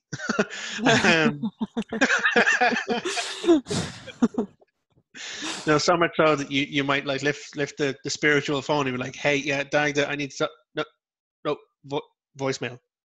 No, get back to me when you get the message. Cheers, thanks. I've even spoken to other like Dagda people out there as well. Friend of mine, Scott, over in California, and he checked in with me. He's like, "Is it normal that like you try and reach out in prayer and then he just doesn't answer?" I'm like, "Yeah, he's just busy. He's just elsewhere. It's fine." Dagda After Dark. Is he busy, or is he busy? Is he busy? Yeah, it's an interesting thing to come through, and a interesting kind of conversation to have. Oh, look at you squirm! Look at you squirm! So funny. A little bit. Thanks, Orla. Yeah, I really appreciate it. You can't tell in this light, but I am going slightly bright red. Yeah, I'd say that Dagda. I actually coined the term as a joke, to be honest. We were over in California sitting at a table post Pantheacon, and we're coming up with hashtags, random hashtags, which were very entertaining. Sitting with Morgan Daimler and Melody at a table, like sharing a casual social beverage, which to me is the devotional. Like anywhere people gather, share a social beverage, share a story, and mention Dagda, it's devotional. And I'm going with hashtag, Dagda does the work, hashtag Dems Dagda rules. And then out of nowhere, I was like, hashtag Dagda after dark, at which point it was like, oh, what's that? I'm like, I don't know. And when it came to the Patreon and breaking down the ideas of things, I put it in, like this idea of Dagda after dark. I think what my intent, my original intent was that after dark, people tend to be a different type of themselves. Probably being a bit more serious than what was intended for the joke of it all.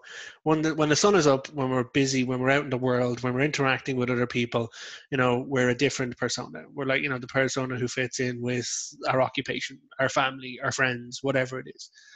But after dark, when we are at home alone in the dark, that's when you are a lot more you. And my concept of Dagda after dark is when you are a lot more you, and you get to just sit in company of someone who accepts every part of you. From the Patreon rewards, my intent, of course, is to provide time. So if someone actually wanted to connect at that level, to arrange for a time where we just sit and just shoot the breeze, ask the questions, interact, see what we can learn together on things, and get support from someone who's working through a lot of stuff, Dagda style, as it would be, hashtag Dagda style. That to me is Dagda after dark. It's not all sex and triple X kind of stuff, which we can definitely talk about, because he is known in the Irish pantheon as large appetites, including sexual appetites, but also fertility. When we talk about the children of the Dagda, there's a lot of them. So I think when it comes to what is Dagda like after dark, it's probably someone who's willing to sit with you in whatever darkness you happen to be in, and be there for whatever aspect of what you need. I'm reminded of the story that you wrote, which the name has escaped me, unfortunately, where he is down in the dark under the tree. And do you want to talk about that? Because that is actually, I mean, I know we started this on a very funny note, but you do make a very interesting point, and I think that story is very representative of it. So do you want to, do you know the name of it? I believe it's called The Darkness Within. It's funny enough, it's actually a story about Dagda and the Morrigan. It's about the relationship that they have. And when you're dealing with this larger than life character who's always there for everyone, always there for the balance, always there to do the work, and puts himself out time and again. Like when you go back to the lore on it, the Fomorian Supper, he physically sacrifices every aspect of his being to prevent a war. Sacrifices his pride by going to it, sacrifices his physical form by eating what's been presented to him, which is a horrific challenge. He then sacrifices his physical, his pride, by having, the carry of being a pony, a jockey, his horse. Dignity, his dignity. His pride and dignity is sacrificed there because she demands he carry her on his back. At the end of which she demands sex, and he sacrifices his form again.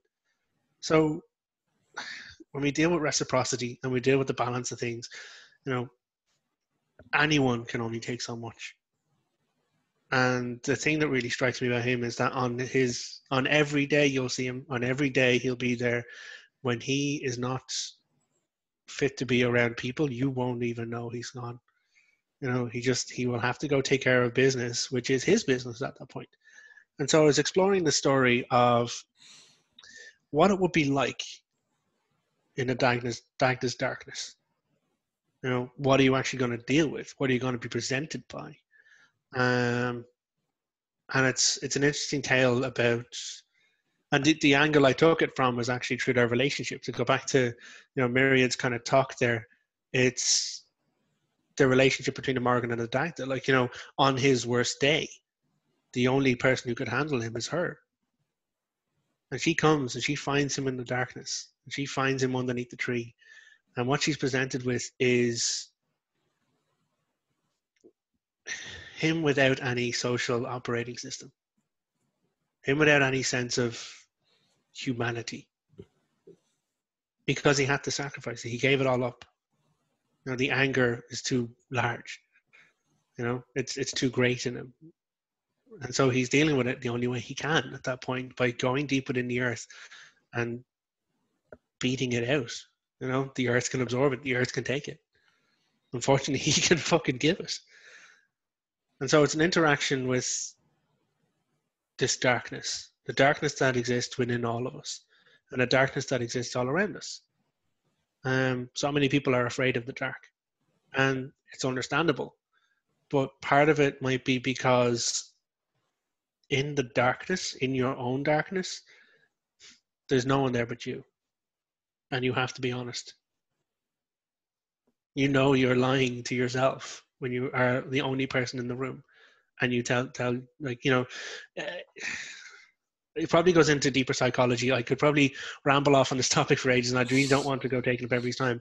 But to me, Dark After Dark is that interaction of, in your darkness, in your worst of moments, who's going to be there? Mm. And I have found that he is there for me. Mm. I'd recommend go read the story. It's called The Darkness Within. I could read all of the story. Well, actually, I will. I am going to be reading all the stories. If you want to hear me read the story, sign up for the Patreon. Yay. Or let me know if you really need it, and I'll send it to you. I don't mind. Yeah. Okay. Thank you. No, thank you for that. But he's great at sex, and he has a massive cock. To bring it back to that.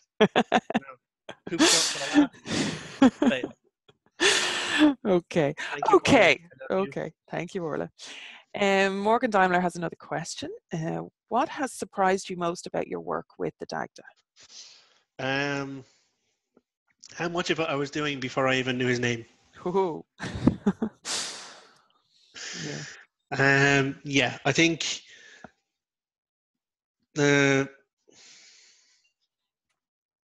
when you get this idea, this information about a particular deity, and you begin to figure it out, you're looking for this big thing, especially with this big character. You're looking for, what are these huge earth-moving kind of truths? Because, literally one of the stories is, Bress kind of abuses Dagda to make him build a fucking fort. And he does it. And that's kind of one of the things that leads to the whole Fomorian War, because, there's no reciprocity. Again, back to Meg. Thanks. What surprised me was that it wasn't as big as I thought it would be or should be. It's not about the big things. It's about the small things. It's about the day-to-day. He strikes me as so remarkably in tune with what humanity is, with what our physical form requires. You need your sleep, you need water, you need food. These are all the baselines. You need companionship. We need community around us. We need to interact with other people to share the scales, share the story. That was what surprised me most. That instead of the priority being on, this, I am the all-her of, chieftain of the gods, whatever. Nah, he doesn't go in for the big show and the big. He will, Yeah, he's but that it's him too. about. It's him about turning up and being like, you know what, just tell me a story and make me a fucking sandwich. And that's I think what surprised me most about it. Yeah.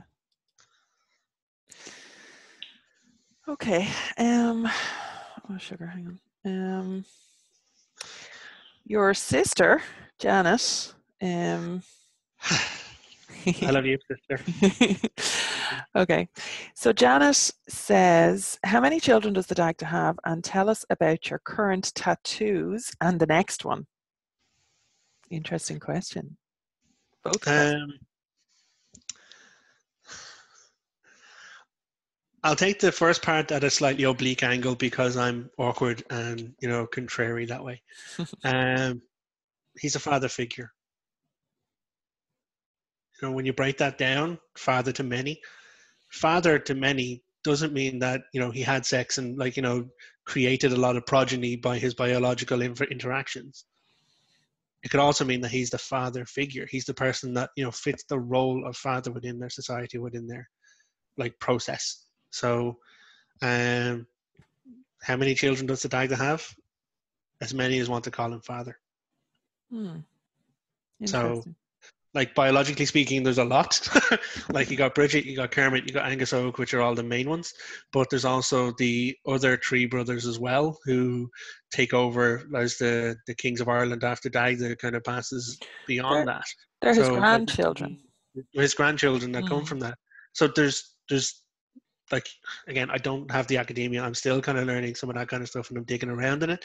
But I think, again, to take it back to the angle, he's the one who fulfills that role of father, even if it's without biology. Yeah, I like your first answer, I have to say.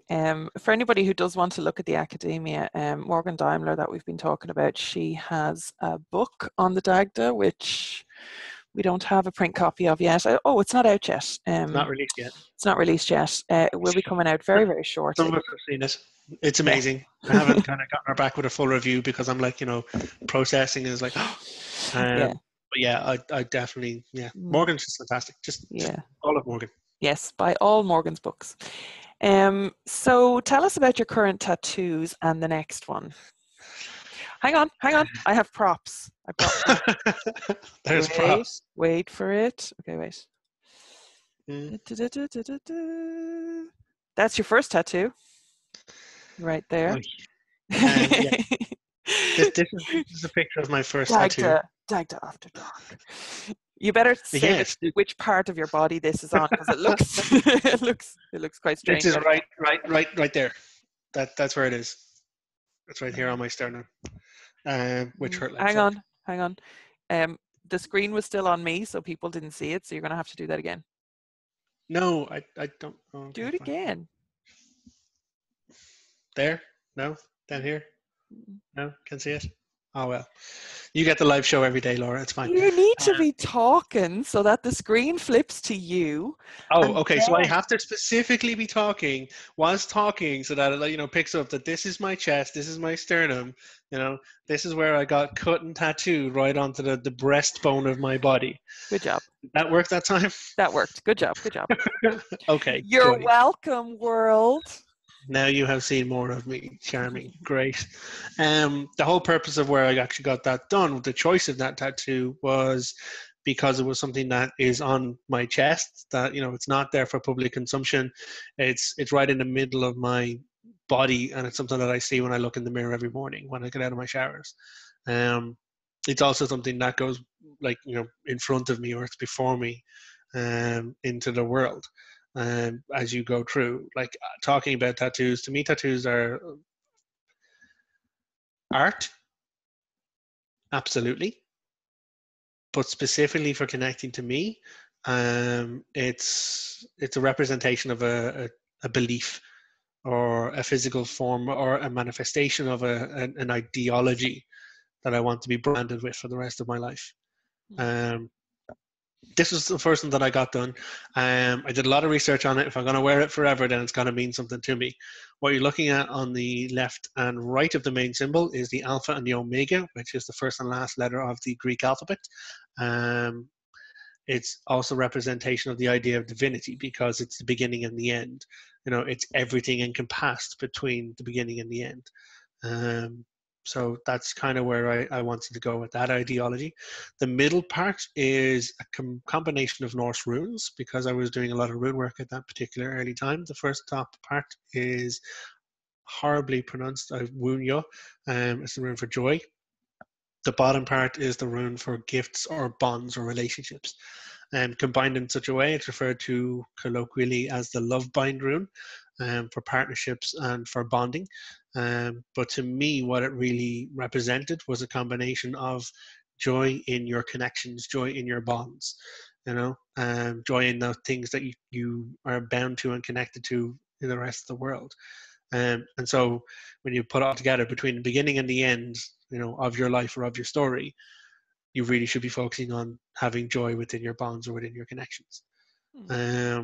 Additional layers that were kind of built into it as well. The P and the X symbol were historically adopted as the chi rho, which is again the Greek spelling of the word Christ. Back when I was more of in line with the Christianity, not Catholicism, Christianity of it, and the symbolism of Christ and what that kind of represented. But also, historically speaking, was adopted by Constantine, the emperor of the Holy Roman Empire, as a military symbol. So that any kind of Roman legionary or army marching out under the symbol of Christ could not be beaten. And from a psychological propaganda point of view, it was great because the Romans did hockey the heck out of Owen, but I think it was more, military prowess. But we can talk about that another time. So this, to me, tattoo, to go back to the root kind of main meaning of it, is that in all of our lives, for each and every one of us, between the beginning and the end of the day, between the beginning and the end of the week, the month, the year, your life, take joy in your partnerships, take joy in your bonds, take joy in the things that connect you to your life and to other people. Because to be honest, why live a life without joy? Oh, I love being bonded to you. Yeah, you do. This piece. Moving swiftly on. Lora, we have people watching. I know, right? Decked after dark. Yeah, okay. This piece was something that happened kind of organically after my discovery of Dagda. It's something that I kind of doodled on a post-it note while I was in work in the employable days of eBay. And I was just, again, exploring the ideas of the stories, exploring the ideas of, the magical artifacts that were attributed to Dagda. And they kind of just merged together into this one kind of shape.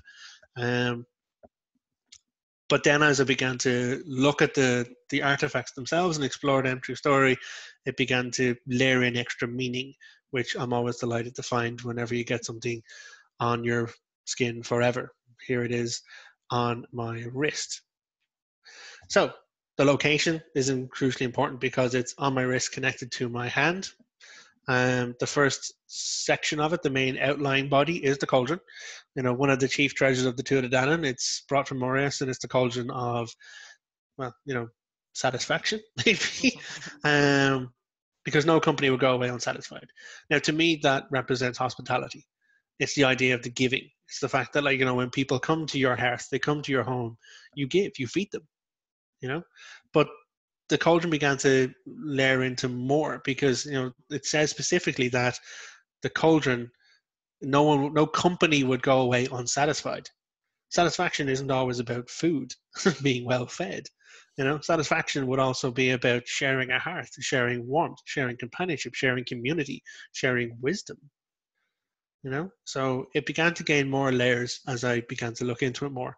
And so the location of it upon my wrist, pointing out towards my hand, with the open end of it pointing towards my hand, is to encourage me to give, to remind me to give of the hospitality in all of those different various aspects.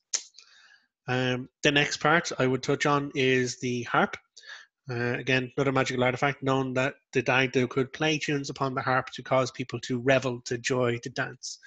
It would cause people to cry, to grieve, to mourn. Another song that he played would actually cause people to sleep and to rest. And when they'd wake, they would be restored and refreshed. The magic of the harp actually led to the name of the blog. The third string is what it's called. Because this to me is about feeling. It's about motion. When you're feeling joyful, revel. Absolutely, don't hold back. If you're feeling sad or down, allow yourself to feel your feelings. Allow your emotions to be part of your existence, and then sleep and rest. And after you've had an emotional revel of dancing or an emotional period of mourning or crying, your sleep after that will be the most restorative you will have. It began to mean a lot more to me when I got it there, because it's to remind me to acknowledge my emotions. My relationship with my emotions is fraught with challenge, um, because I'm an emotional character. I have to manage that very carefully to make sure that I'm maintaining that as healthily as possible. But I'm also a product of my society, where males are told that to cry is weak, to mourn or to kind of be afraid is not manly. Man up, don't feel your feelings, don't express emotion, because therefore you're weak. So it's a difficult circumstance, and it's important to acknowledge that you have to feel your feelings. They're part of you for a reason. So that's where I go with that element of it. It also reminds me of the high rate of suicide that happen in my country amongst young adolescent males, um, because of that circumstance, where you're told not to feel your feelings. Boys don't cry. Me bollocks. Boys should fucking cry. If you gotta cry, cry. Everyone's feelings are valid. That's why they exist. So that's where I go with the harp. That's what the harp means to me. The Triskelion, which is the spiral down the bottom, is part of the ways. It's a symbol most commonly seen in Newgrange. You can actually see the one that's famously carved in there, across the stones, the curbstones and capstones outside as well. Very, very famous for these symbols. Of course, the understanding of it is lost to the mists of history and time. But what it means to me, it's the pathways of kind of life and spirit. It's how it actually goes around. It's how we kind of flow from mind, body, spirit, all into this one existence, this one kind of shape. And it's also representational to me of the path that we walk. We all have to walk this spiral of physicality so we can understand our physical nature, this spiral of mentality so we can understand our own minds, and then the spiral of spirituality so we can begin to figure out how it connects with us more, and what layers of our existence are built into that. So that's why that symbol is part of it for me. And the last is, of course, the club. One end would kill, the rough end would end people's lives, and the smooth end would bring them back from the dead. That to me really is heavy, because what you're talking about there is someone carrying the power of life and death, someone being responsible for choosing life and death. Who's going to do that? Who's going to have the ability to actually walk around every day deciding who lives and who dies, and accepting responsibility for that? And that's what that club becomes to me. That's what that club means to me. Responsibility. It's standing for what you do in your existence defines who you are to a certain degree, but you're responsible for it. If you make a choice, you take the consequences. If you have the power, I won't go Spider-Man with it. With great power comes great responsibility. You just But did. if you have that power, then you need to make sure that you're using it in a responsible way. And that's power in any way. Like, knowledge is power. Emotional communications, interactions, positions of authority, all of this is power. And if you're not kind of providing the responsible control for that, if you're not accepting the fact that you are responsible, you are ultimately responsible for the power of your existence, then you're not doing right by other people. So all of that is what sits upon my wrist from my left arm to present it into my left hand out into the world. People will, and have said, there's more to understandings of the left and the hand, the left hand being the giving hand, the right hand being the receiving hand. I don't know. I'm just left-handed. I write with my left hand. I'm a southpaw. I'm a kid-hogue. That's how I write. And that is my existence. As for my next tattoo, there is a currently existing no plans for my next tattoo. There's a lot of retail space upon my skin. That last tattoo was actually done by the beautifully talented and amazing Morpheus Ravana. Funny enough, on her weekend over here in Ireland, she was heading over to Wales, and I was like, since you're here, and Yeah, I had no intent to get it, but then I thought if I'm going to trust anyone with my skin and with my blood to put a spiritual mark or brand upon my flesh, I can trust her. And seeing as how you haven't mentioned it, there was a certain rite of passage that came with that tattoo as well, where you had to step into accepting the responsibility. Speaking of responsibilities, accepting Yeah. the responsibility of the title of priest of the Dagda, because you were doing the work, and you were being thought of in that way, and you were being Mm. related to in that way. So it was past time for you to step into that. So do you want to just kind of quickly, I know, by the way, you're all fucking heroes who are still here all like 2 hours later. Well done. Wow. And I know, and I know a lot of people watch this on playback, and they'll be pausing and listening to bits of it in fits and starts, and that's fine. But like, If there's anyone makes it this far, I'm heroes, shocked and surprised, but you're always amazing, heroes, and I heroes. love the company. Yes, but anyway, not to Um, sideline what we were talking about because it's important. Stepping into mm, your priesthood, that was what that yeah, tattoo kind of represented when you got it. it was. It was. The word priest in Ireland is fraught with layers and nuance, not all of which are very positive. When you have what Lora refers to as a criminal organization who are represented and embodied on a day-to-day basis by their clergy or this individual called priest in every community, in every country, well, in every community and county and township and parish within our island. Um, Again, it's a great position of power. Now, I've known some absolutely fantastic individuals. I really, really have. Of Franciscan, Dominican, different exposures, like different priests. I've met some really great individuals who are spiritual leaders, spiritual guides. They're people who are actively living their faith and practicing it in such a way as to support and grow and encourage and nurture the needs of their community. That is their focus, and they are 100% doing it right. Mm. But But I could probably count on my hand how many of them there are. mm. And when you're dealing with what's widely known, clearly known, and factually kind of recognized as systematic abuse of power of people within our country by these individuals, it's a problem. Mm. It's a very serious problem. And so when you say the word priest in Ireland, it's layered with so much of that for me, my thought processes on it was a very uncomfortable response. I'd stepped away from the specific Catholic Church because of that reason, because of the abuse of power. I would say that there's elements of Christianity that the fundamentals, the baseline stuff, not like fundamental Christian nature, but the intent, Mm. the idea. Love one another. That's fantastic. But as soon as you start getting down into the dogma and the doctrine of like, yeah, but like not because of this and because of that, and don't eat like pigs and whatever. It's like, really, you're just building rules for the sake of having rules. But the idea of priest was a difficult one for me because of what it had connected to within my country and because of the damage that had been done by that organization within my country.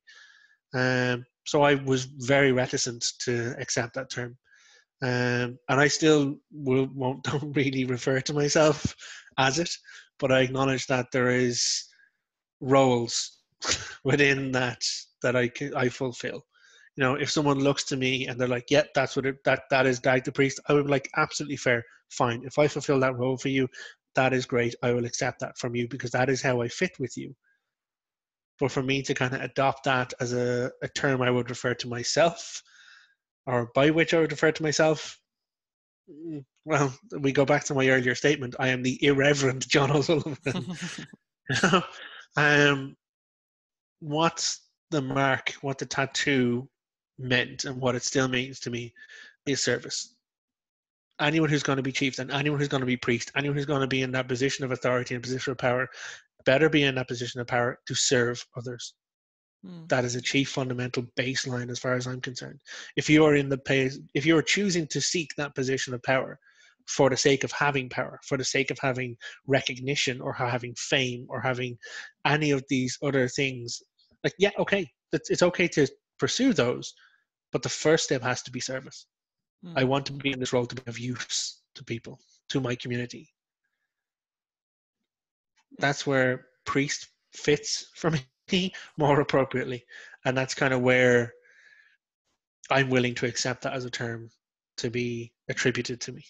Okay, thank you. And for anybody who might be interested in reclaiming the term priest, I do have an online class that I have run and Fantastic online recorded. class, would absolutely recommend. Yes. And it's on my website at loraobrien.net /class, and you'll see the downloads there, and anybody can go in and download it at any time and take that class.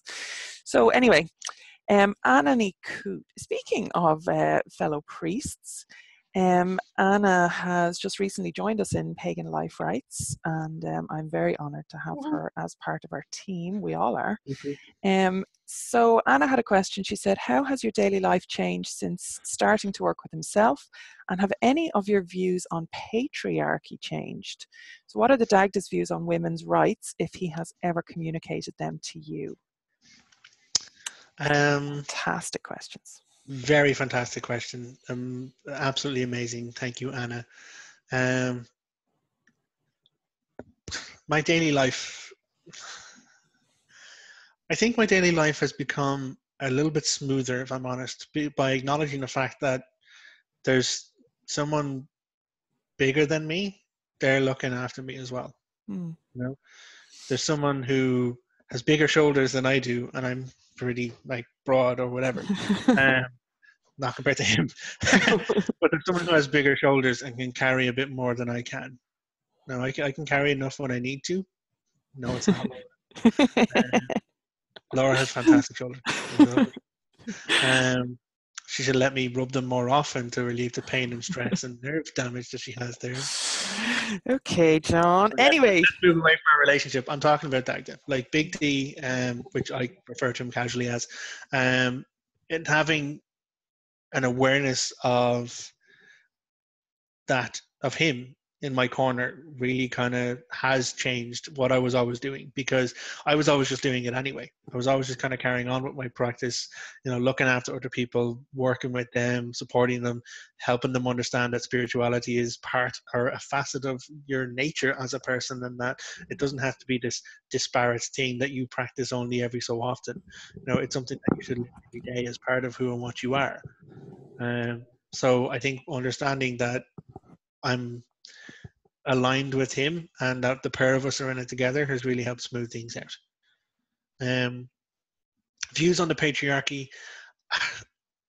My views on the patriarchy have changed a lot, but I wouldn't say that's specifically down to Dagda. I'd say that's down to my awareness of privilege within my, let me get this right, my sex, Laura, or is it my gender?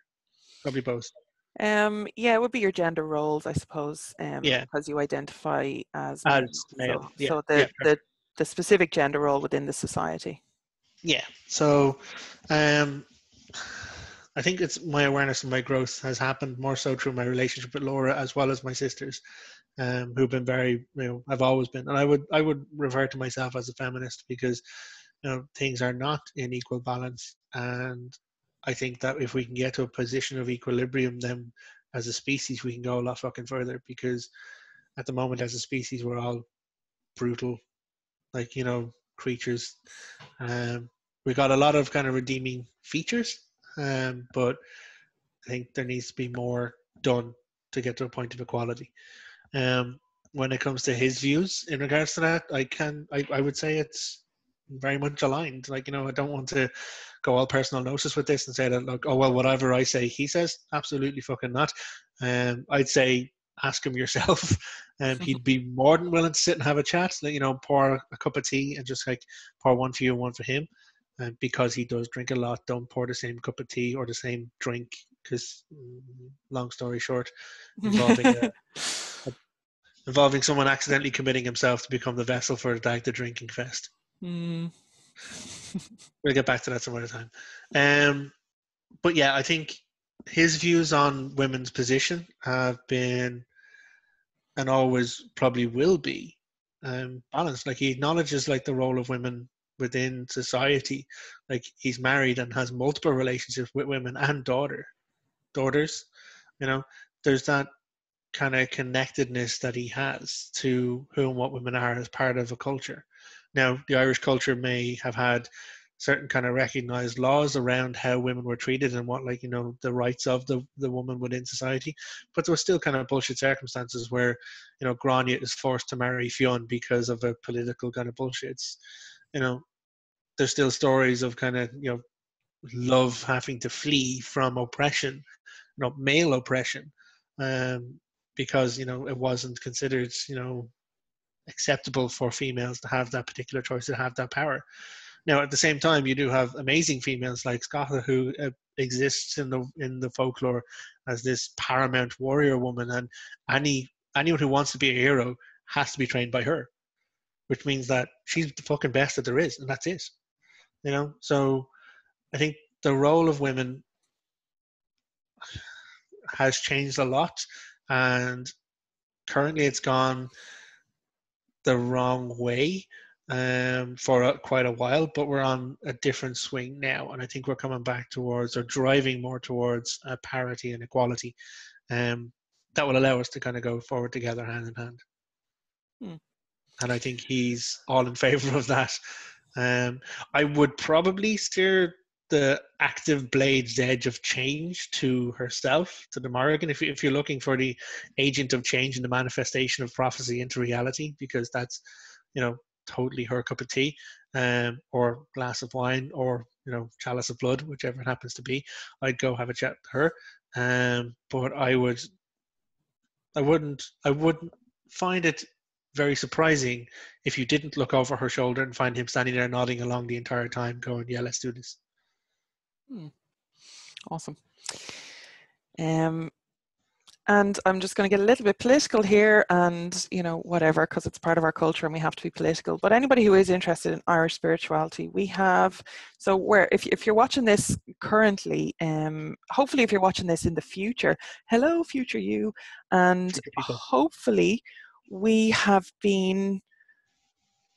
reached a point in Ireland where women actually have rights over their own physical form, because currently what's happening as we record this interview, there's a thing in Ireland called the Eighth Amendment, which means that women don't actually have rights over their own physical form when they are carrying a cluster of cells. So not even when it becomes a baby, much later on in the game, like literally from conception, that cluster of cells has equal rights to a living, breathing, thinking female woman, or anybody who happens to be pregnant, because it's not always women who are pregnant. So that's where we are currently in Ireland. So hopefully if you're in the future, we have already repealed the Eighth, so hashtag repeal the Eighth. We have already repealed the Eighth Amendment, and women actually have rights over their own bodies, because currently women are actually physically, literally dying because we don't have access to safe medical procedures within our country. And that also is primarily down to the views and the beliefs of that particular criminal organization who actually run the country, but also a lot of patriarchy. So I'm going to leave that for now, but you know, we're also kind of exporting part of the process and care for these women outside of our own country. You know, and as far as, you know, his standpoint on hospitality and taking care of business at home, that's not fucking taking care of business at home. You know, these are our people.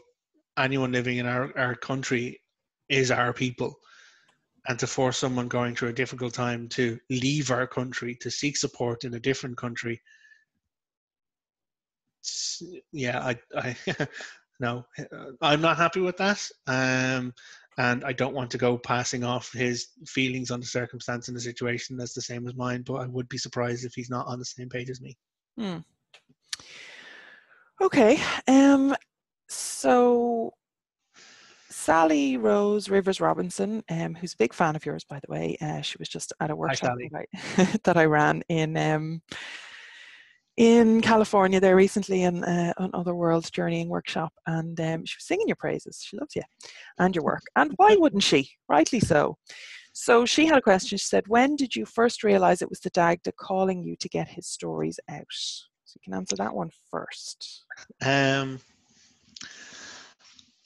When I first began looking into the whole idea of Dagda as a character, I had to go back over my own memory and remember the Irish folklore from when I was a primary school child, and didn't really exist there. And it was these stories of this kind of large oafish character, this person just eats all the food all the time, and then I began to look into it more, and I went through the stories, and when I began to experience the stories there were gaps. It didn't really seem fit that this slovenly, oafish, big-bellied, big cock, large kind of club, slow, rumbling kind of, caricature of a creature would be chieftain, would be leader, would be, someone who would support and, be a father figure, be the good god of druidic magic, So it was a challenge to kind of answer those questions. And as I began to look into that, the first story I wrote is the first story on the blog, which is baking bread. And it's the idea that he would just be in himself, kind of just baking bread, just doing it, And then, he has himself an interaction with fire as one of the grand mediums, and, but then he gets up to go outside. And as he goes outside, that's when he ruffles up his hair, he messes up his clothes, and he puts on the demeanor, he puts on the persona of what people would expect of him. But before that moment, he's in his own mind, kind of considering the reality of his existence, or not. He's even just simply going through the act of creating food. It's mindfulness, it's a really entertaining tale, and it was intentional. Him and me, were beginning to get an understanding of each other as I was kind of seeking him through the stories, seeking to kind of understand what is Dagda and where is it coming from. The stories began to flow thick and fast after that, but I think it's when the stories began to add in layers of information that I had no access to myself. I wasn't copying directly from a story. I wasn't inspired but directly from something. There was just these stories manifesting out of nowhere. That's when I kind of realized it was more than just me telling stories of my perception of things, and maybe, him telling stories and having me write it down. When I realized that, I had myself a little bit of a freak out about it, and I left 2 stories on the shelf, one of which was the Couples Forward, and the other one which became the Ninth Wave. And I had a full-on block. I had a full-on writer's block of nope, hold on, what's happening here? Can we have a moment, please? But then I wrote another story. And that was the only way I could actually begin to rationalize it for myself, and to accept that if this relationship with deity exists, if it's not all just crazy in my head, then I need to find some parameters for this relationship for me to be able to kind of establish that and go forward with it. And I wrote the story Patience of a Patron, and it's actually a now story where he's living in his house, looking out the window at the world going past, tables strewn with unfinished written stories, and he's just waiting for me to come back and finish them off. And I think that's when I really stepped into the fact that, I'm writing stories with him. Excellent question, Sally. Thank you. Yep, so how has working with himself given you a better understanding of yourself? Ooh, another good one. Yeah, I did have a glance at these. Thank you, Sally. Really appreciate it. Way to cut through all of my mystique and my kind of Scéalaí Beag. Look at the man behind the curtain. But yeah, no, I acknowledge that it does have a formative influence on me, and I think the thing that really made the most difference is the awareness of the fact that what I've always been is something that has aligned with his understanding of things. An acceptance of self might be the simplest term I could put on it. An awareness that, all males don't have to have an Adonis figure. I'm not going to die skinny, sorry, but that doesn't... Don't apologize for that. But that doesn't preclude me from being a strong physical character in my life and for other people. And You sexy. Hashtag Dagda After Dark. know? Yeah, even that, acknowledging the fact that,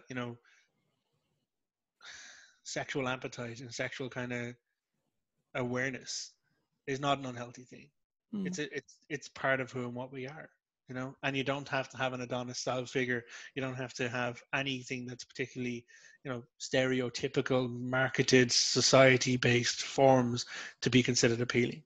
You know, um, that has been a nice insight as well. But it's the fact that, like, doing the work, like, just I've always been someone who will just do what's needed to get it done. If I got to fall over and black out and have a sleep after that, that's fine. But if there's something that has to get done, I'll fucking get it done. And it's a bit reassuring to know that that's the methodology of some divinity out there as well. I like it. So the final question is, what is one thing, sorry, the final question from Sally, because we're still not done yet. I mean, we're 2.5 hours into this interview, although we did start a bit late. So we're 2 hours and 15 minutes technically. Maybe. So what is one thing you didn't realize you did that was the Dagda moving through you? And that's a really interesting one. Is it sex, John? Was it sex? No. No. Nope. No. Okay. That was a triple nope. I'm surprised it was a triple nope.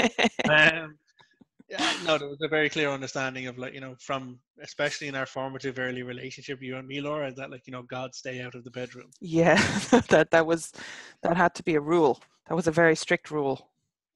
Yeah, like, Fucking perv. Not you, him. I'm not concerned about him. Yeah, nobody really wants her in the bedroom. Oh, she's entertaining, absolutely entertaining.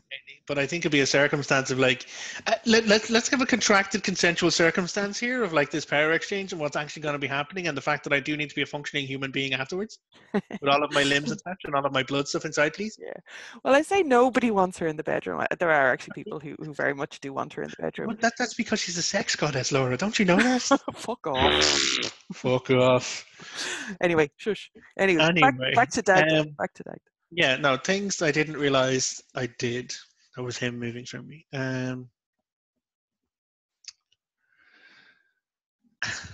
It's an awkward one, like, because the idea of deity working through me or working through anybody is absolutely acceptable. There's vast amount of history, lore, topics, practices, mediumship of people making space for deity to move within them, or to move through them, or to be manifest in reality by their action.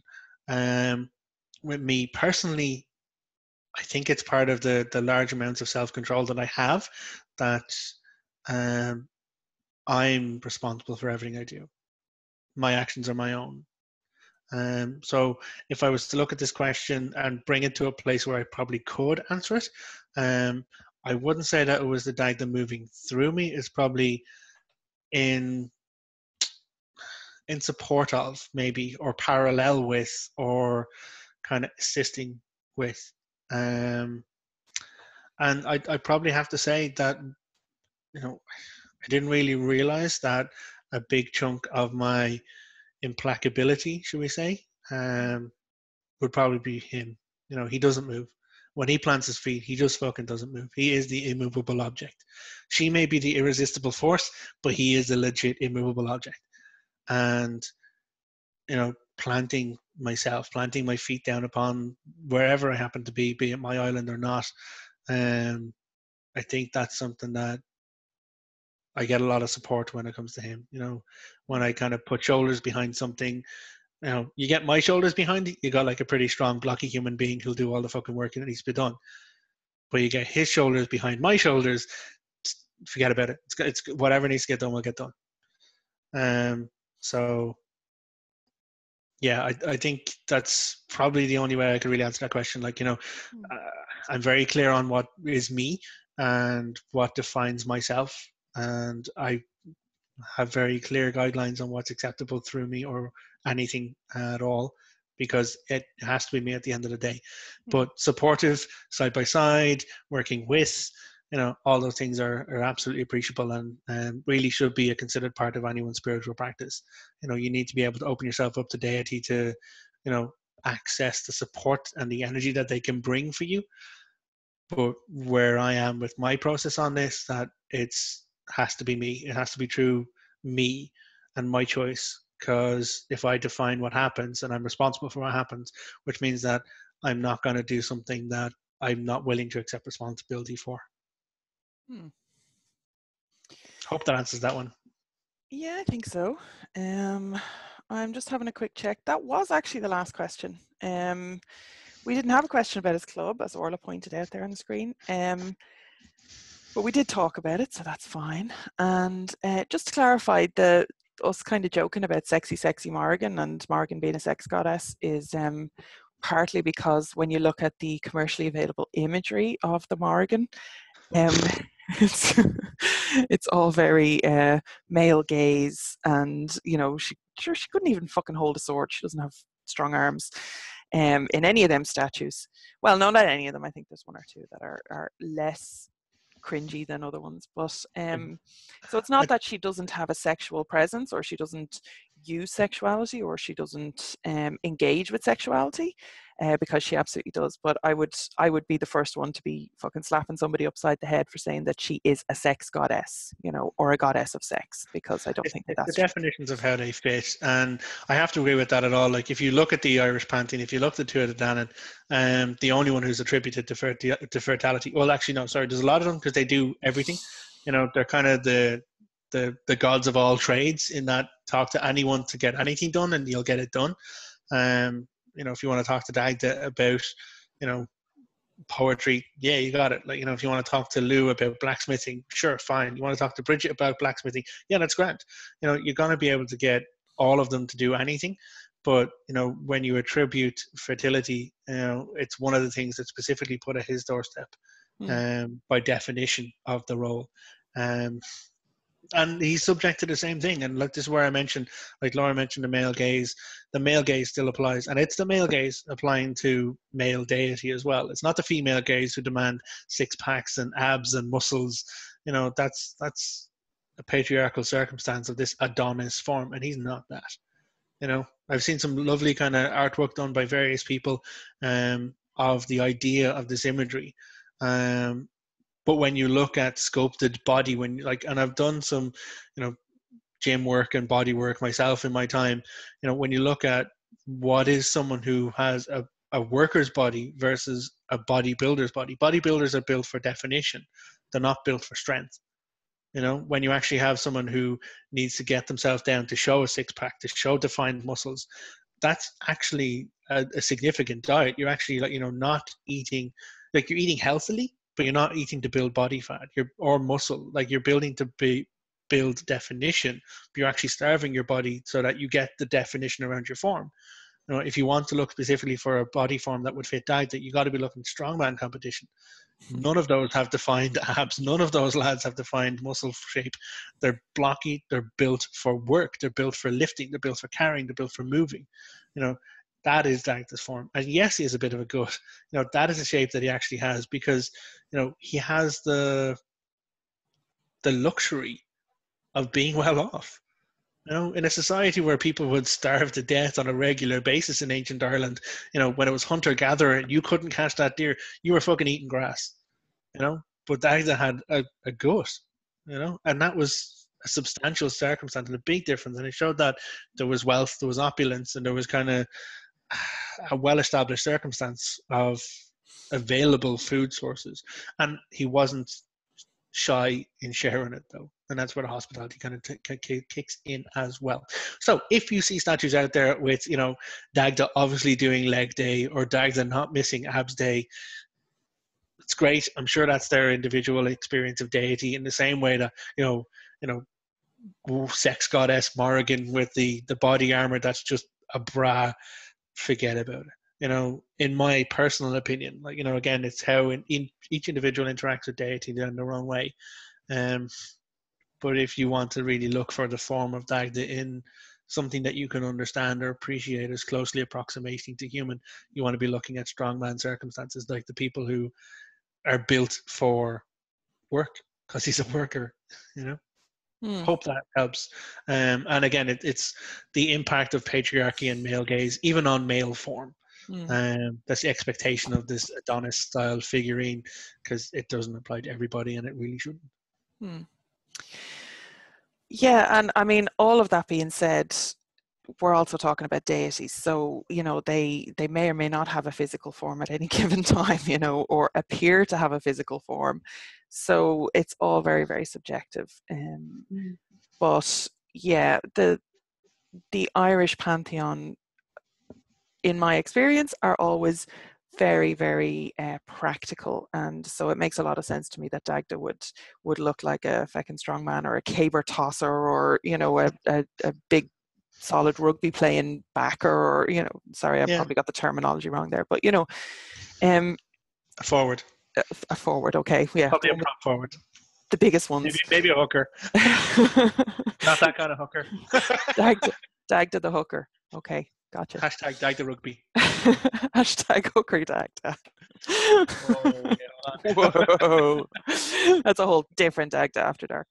Yeah. Um, okay, so we are going to finish up there. Thank you so much. Like I said, you're feckin' heroes for going through all this, and you're very welcome. It's been a pleasure to chat to John in public, Thank you. because you know we have these kind of conversations in private all the time. So This is our it's a kitchen little, table. I know, right? It's a This little is bit weird to our kind kitchen of, table. yeah, to do this in for the public consumption, but it's good, you know, and it's part of the community service, obviously, that we both Yeah. do. And it is officially after dark now, Tori. Yes, hi, Tori, all the way in California. It is Love you, currently in Tori. Ireland, 11:36 p.m. and I PM still have an in the article end. to finish before I can go to bed. My tech difficulties earlier had meant that I didn't get all my work finished, and I have a full day of work tomorrow, so I have to do it tonight. So yes, and it is bloody freezing, as Kathy says. Uh, Absolute legit bloody freezing. Bleeding freezing in Ireland. Um, but you know, it's winter time, so what else would it be? It's getting rid of all the midges, so, and the wasps, so don't be worrying about it too much. Yeah. So all of the links that we have referred to through the chat, or through the interview, sorry, I'm a bit tired, through the interview, are in the chat log, and after we record, or after we download the files, everybody on the mailing list will be getting access to the folder with all of them in it. So you will have a copy of the chat log there, so you'll have all the links that we referred to through the interview. Excuse me. Apart from that, once this interview goes up on YouTube in a couple of weeks' time, we will put the links in the description box below. So wherever you're watching, you'll have access to everything that we've, all the resources that we've mentioned. And if you want to support John and his awesome work, please go to patreon.com/Dagda, Dagda. If you want to sign up for these type of interviews, not with John every month, but myself every month will be interviewing somebody else on how they do these Irish spirituality things. So they don't all go on this long, I promise, except for Much more Daimler. talented interviewing people. No, you're good, you're good. So yeah, we do. So sign up to my mailing list, which is lauraobrien.net/community. There's all sorts of stuff on my website. Have a look through it. And I also have a Patreon as well, which has been on the screen, patreon.com/Lora O'Brien. And it's LORAOBRIEN for anybody listening on the audio and not getting the visuals. Okay. So There's one thank last you. thing I'd like to pop Yes. in, Laura, Yes, as well. yes, of course. As I started off mentioning earlier on, there's not a lot of stuff, not a lot of people talking about Dagda. There's not a lot of kind of people mentioning his name in Ireland, and there are people like the awesome, lovely Tori and such who are keeping space for him outside of my island, and I'm fucking delighted to have connected and engaged with them. I mentioned Scott as well, and Branwen is another person who does. What I would say is that, you know, he would love to hear from people. You know, he'd love to kind of like be acknowledged, even if it's just a how are you, how's it going.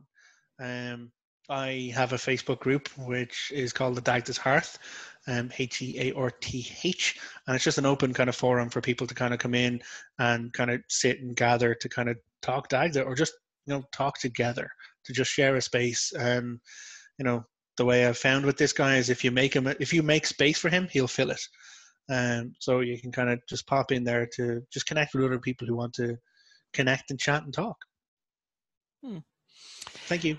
And thank you for that resource. There is also the Morrigan's Cave, so people can go and they can have one or the other or both, because we can love a bit of both.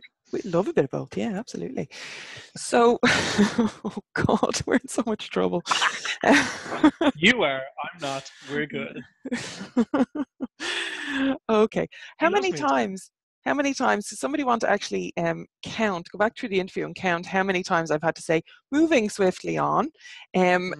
We will finish the interview and we're just at 2.5 hours. So thanks, John, for your time and your effort and your energy. And thank you for the work that you do, both in our family and out in the world and in the pagan community. It's very, very much appreciated.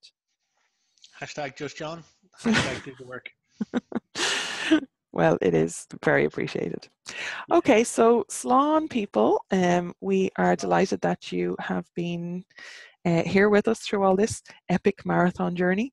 And thank you very much for your time, your energy, and your continued work within our communities, because we can't be doing all this on our own. Okay, so see you later. Bye. Bye, Slán.